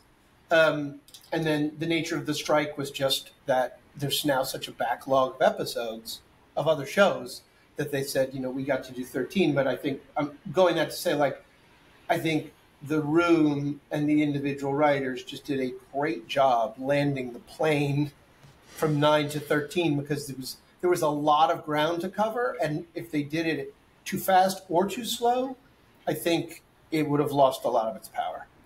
Yeah. And they all nailed it. They just all nailed it. Now, something else about this episode that I think obviously is, been integral to the fabric of the season and the show really as a whole is the direction of this episode is handled by Chris Grismer. And Chris has been, I just think, such an important piece of the creative team overall, and having him direct this final episode of the season and kind of help to bring all of that home. I'll start with you, Dean. Can you just talk about Chris's contributions to the show, and then specifically a little bit about his direction of this episode? I sure can. As soon as this siren goes by, that's basically Chris's job right there. He's like always running to save us somewhere. No, you know, for people who don't know, so a producing director is basically a director who stays on for the run of the entire series to sort of make sure that the direction of all the episodes feels consistent. So they have this impossible job, in a way, of aiding other filmmakers without stepping on their vision. And then, every few times a season, they get to direct. And, you know, Chris, besides just being a wonderful guy and a great leader on set, and I mean, he's really the leader on set. He sets the tone. But he's just a fantastic filmmaker. You know, Drew wrote a movie in 213. Yeah. But Chris figured out how to film it in 8 days. Yeah. And he and Anna, one of our directors of photography, things like the racetrack, like those moments are exciting and feel cinematic to me, but then the emotional moments are nailed. And I just think, you know, he's just one of these angels in this show. I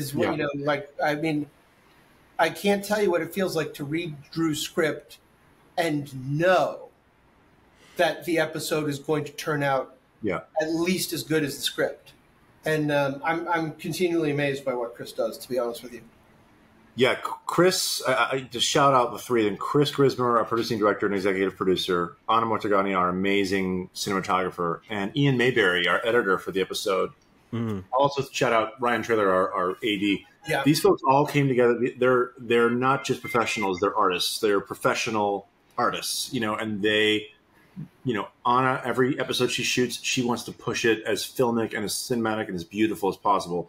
Chris Grismer comes in with an impossible day to shoot, and him and Trailer figure out how to maximize the time we have to get it all. And does not. I thought we were going to cut a lot of things out of the script to make it shootable. We did not sacrifice anything that we wanted to shoot. Like they once they read it, they knew they wanted to get it, and we got it. And we got it in beautiful fashion. The performances are great. The casting was great. And then Ian's editing is just so elegant, so incredible. The choices of music all throughout. It just, everybody was working from a place of passion, excitement, and real belief that we are making something special every week and need to deliver something special at the very end. And you don't find crews and casts like this on every show that are really collaborative, pleasant to work with, amazing human beings, and do great work. That's really hard to find, and we're very blessed to have all of them. Yeah, I mean, I've said this a number of times, and I'll continue to say it, but it just does. It seems like an incredibly special environment and a great group to be able to collaborate with and make this incredibly special show. One last thing about that, Drew, you had mentioned, and I want to thank you for this, that that you and Shakina had been on set during the filming, that Shakina had been shadowing Chris a bit. So I got to ask her a little bit about that, which was great. Was there any particular moments that stood out to you while you were on set? And, as far as like a Chris story or something like that, is there a specific moment that you're just like, About Chris, or just about the shoot?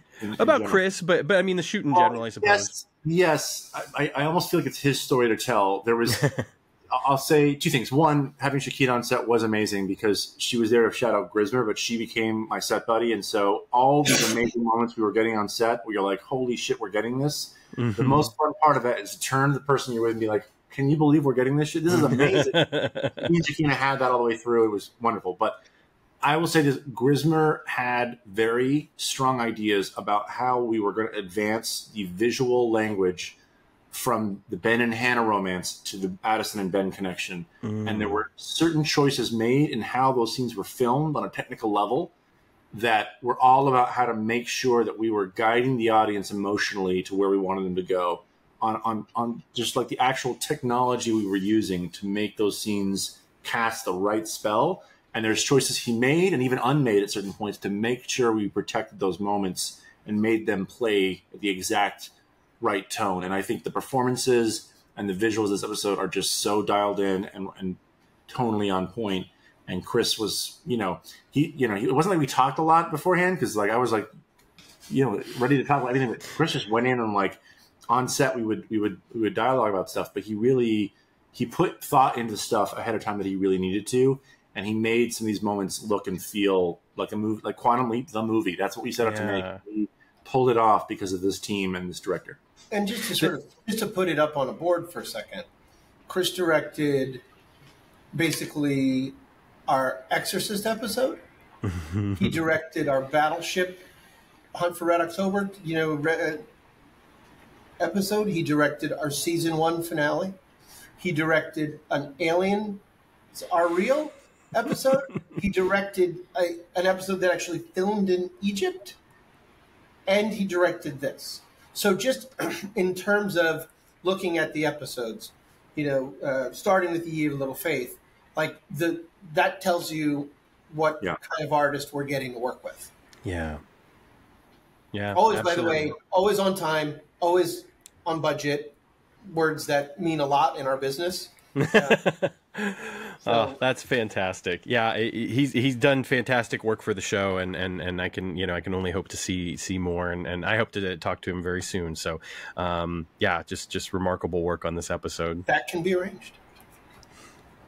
So, and I'm prepared to cut this out if necessary, obviously, but I can't help but ask, and I know people will be curious, but what are your thoughts on a season 3?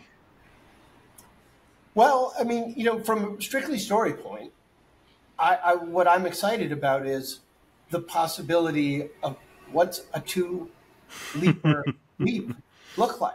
You know, what happens if they're father and daughter in one episode and Addison and the father? What if they're like criminal partners?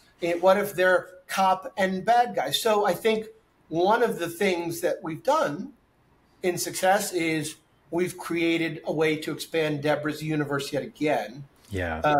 In a character forward way. At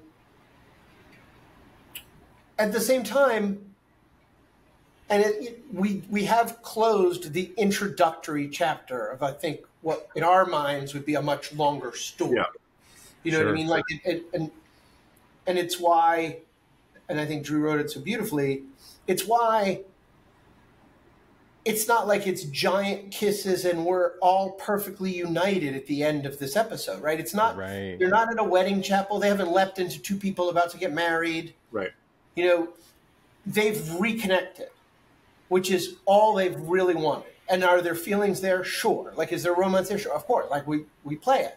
But it's not like their story is necessarily settled either. I love what you said earlier, both of you, that in a way we have two human beings who are, you know, equipped uniquely to move forward, including one of them who wanted to do it. And so to me, I just think the possibilities are endless. I think the process will be, we'll sit down if and when we get the good news, and we'll do what we did this season, which is we'll think, okay, well, we did a romance novel and explored the costs of that in season 2. What do we want to explore in season 3? And we'll build it out from there. I don't know. Does that make sense to Drew? What do you think? Yeah. He's got the whole season in his head already. So he's hinted at that a little bit. he already has. He's already pitched. He's already come up with like 3 great episodes. But so have Alex and Dean and I all just chatted about some stuff that was really exciting at the end of the season. I'll say that I think what I really appreciate about season 2 of Quantum Leap is we upped our ambitions for what the show can be. And I think the success of some of those choices and those risks that were taken is so invigorating and has inspired so much confidence in ourselves as storytellers that I think that Ray was saying, we were out on set one day and Ray was just like, I feel we've scratched the surface of what we can do. Like that we can keep going. Like we can keep raising the bar. And I do think like there are stories we can tell, especially with Ben and Madison now and with the team and that can continue to innovate and fulfill the limitless potential of what Quantum Leap can be. And sometimes that means going further into some cool sci-fi stuff. And sometimes, like in the case of The Outsider, it's just like telling really great character-based stories that stick with you and make you really care about somebody, you know, that you'll never see again. And I think we can do all of it. Like we can do all of it in a way. And if season 2 is any indication, we can really take viewers on a ride that feels utterly epic and intimate in its scope and ambition. So I think if we get a season 3, you haven't seen nothing yet. I think one of the just the joke that was so beautifully said, Drew. Just to add to it is, you know, one of the things I think subconsciously we wanted to do was unlock our ability to be funny. You know, the setup of both season 1 and season 2, like we've injected humor where we can. Yeah. But you know, the original show, Dean Stockwell, and the kind of humor that the writers and he were able to bring, and obviously Scott by his performance and the situations, there was a humor and a lightness to it. You know, I know personally, I wouldn't mind, I'm not saying it turns into silly comedy, but I am looking forward to having Addison and Ben like be able to disagree about the course of a leap. Like I know how this goes. Like, again, I'm not that we'll turn them into the Vickersons. It's just, if you think about it, we've now removed the heavy hanging over it. So we kind of will get to pick where we go. And we get to play more rock, paper, scissors because we're going to need a new hologram, too. I was just getting ready to say somebody else is going to have to step into that imaging chamber. So I know that there's a certain someone that a lot of the fans would love to see do that on a more regular basis, perhaps. Well, I there are obviously always more questions, but I appreciate you both for sharing the time so much. And before we get out of here, I will, of course, wrap up with a question I've been asking everybody lately. Drew, of course, you mentioned Matt earlier, and it's hard to imagine a world without him in it to talk about this episode and this season and these episodes. Matt has indeed served as a beautiful example for all of us, and been such an incredibly important part of this community, and someone who's been incredibly important to me. Yeah. And one of the ways that I can continue to honor him and pay tribute to his legacy and what he has meant to me is to ask people, and in this case, I think because of this episode, because of this season, because of your connection to Matt as well, I can go one step further and I can say, what did Matt mean to you? And then, of course, my regular question is, what inspires you? Do I have to go first? Yeah, Drew, you got to go first. Dean go. Dean. Okay, Dean can go first. So, I did an interview with Matt and the team.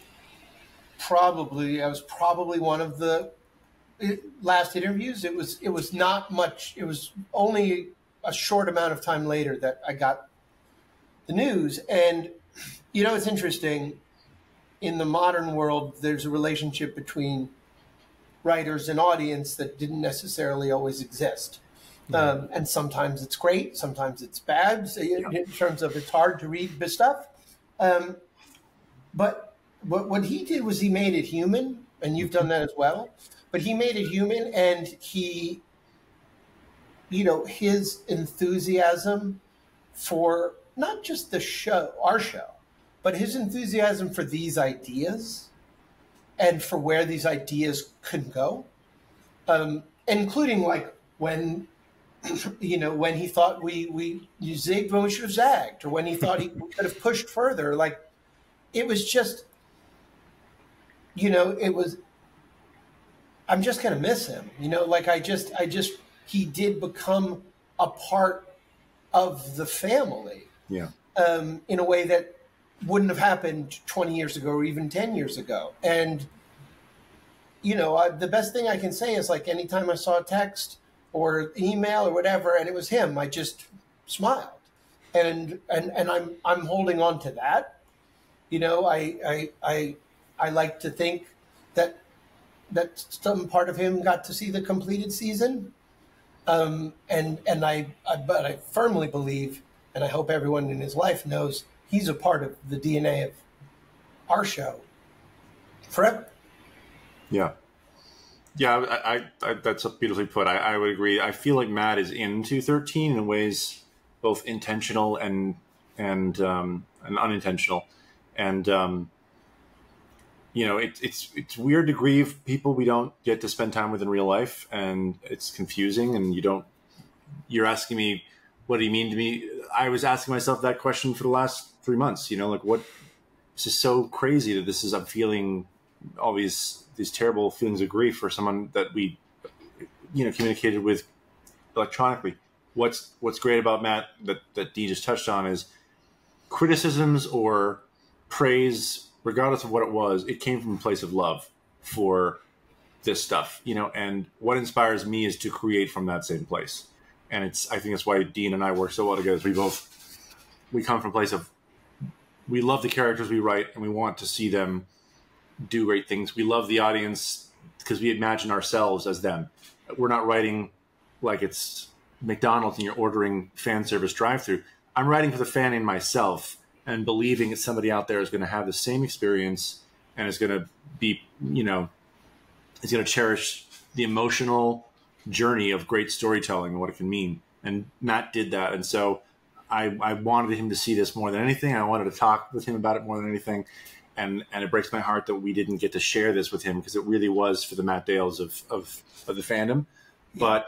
But he contributed in ways he'll never understand or know, or no one will really. And just as everybody in this community has. And so we need more people like Matt who are coming from a place of love and not just, hate clicks and the like. And I'm glad that we got to know him for as long as we did, because he was such a special person, and making him happy was a great delight for all of us.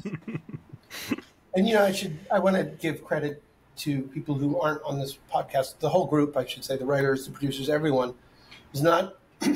People had started to ask us if we would dedicate an episode to Matt. It was already in the works. Yeah, Martin and Deborah were spearheading it, and not to pat ourselves on the back, but it's not that easy to do.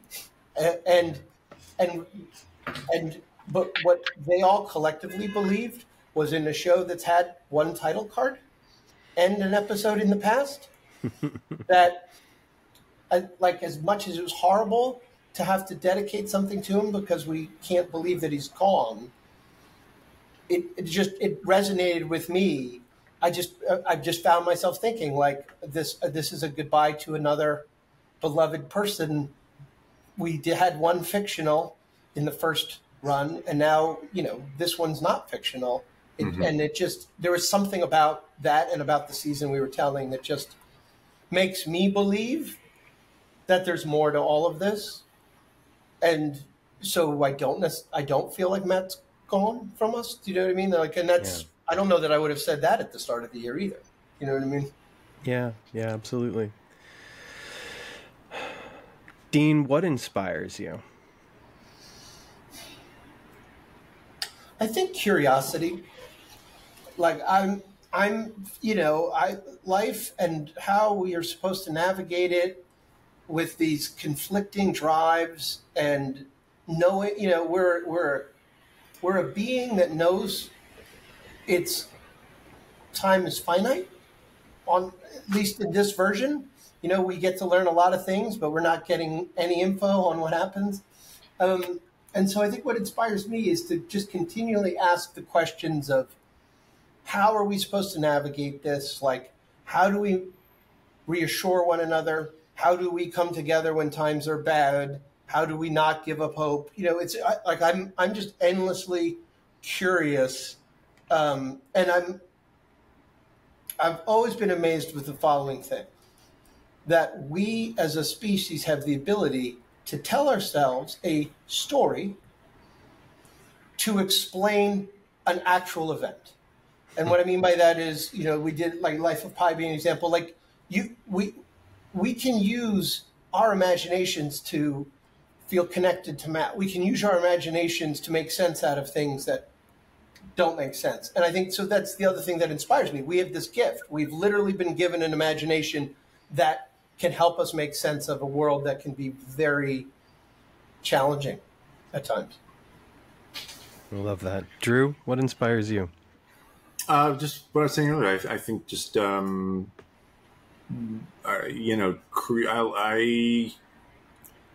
think creating anything is a spiritual experience for me. And so, so to create from a place that is larger than us, to tap into something bigger than us in a way to bring something to people, whether it's entertainment or a sense of understanding the world around us in some way. I think it comes from a place of love. I really do. I think it's there's different kinds: spiritual, romantic, platonic, familial. It's all it's a kind of energy that we're all tapping into when we do things that are really important. And so I look for that in the work that I really love to watch, in the stuff that people write, direct, perform, and I'm always looking for it for what I can create as well. It needs to come from that same source. So I think that's what inspires me, is a sort of spiritual kind of love that goes into creation itself. Thank you both so much. This has been incredible. We've gone way over time, of course. Of course. For real. On brand. I just can't thank you enough for all of your work. You know, Drew, you touched on this earlier. I mentioned this to you already. I watched these episodes, and I watched the finale specifically. And after it was over, I just felt, metaphorically speaking, of course, this was something that was written for me. And it was just incredible to you know, walk away feeling that, and just feeling so satisfied and not just satisfied, but challenged and moved and engaged on every level. And to just look at those faces running towards the fire in those final moments and hear that music and just be incredibly motivated for the future of Quantum Leap. So I thank you both. I thank everyone involved, quite frankly, and I'm so excited to get to talk to. I was just about to say that. Sorry to interrupt. No. For conclusion, but I think we would be remiss to not thank the incredible crew, from casting to post-production. This really has been a team all rowing in the same direction. Yeah. Like, every department has pulled off miracles. Frankly, you know, the art department, cinematographers, like, you know, we're basically asking them to do the impossible. And at a certain point, you only keep doing the impossible because you care. Yeah. You care about each other. So the cast and crew, I think we were all like a family. We are a family.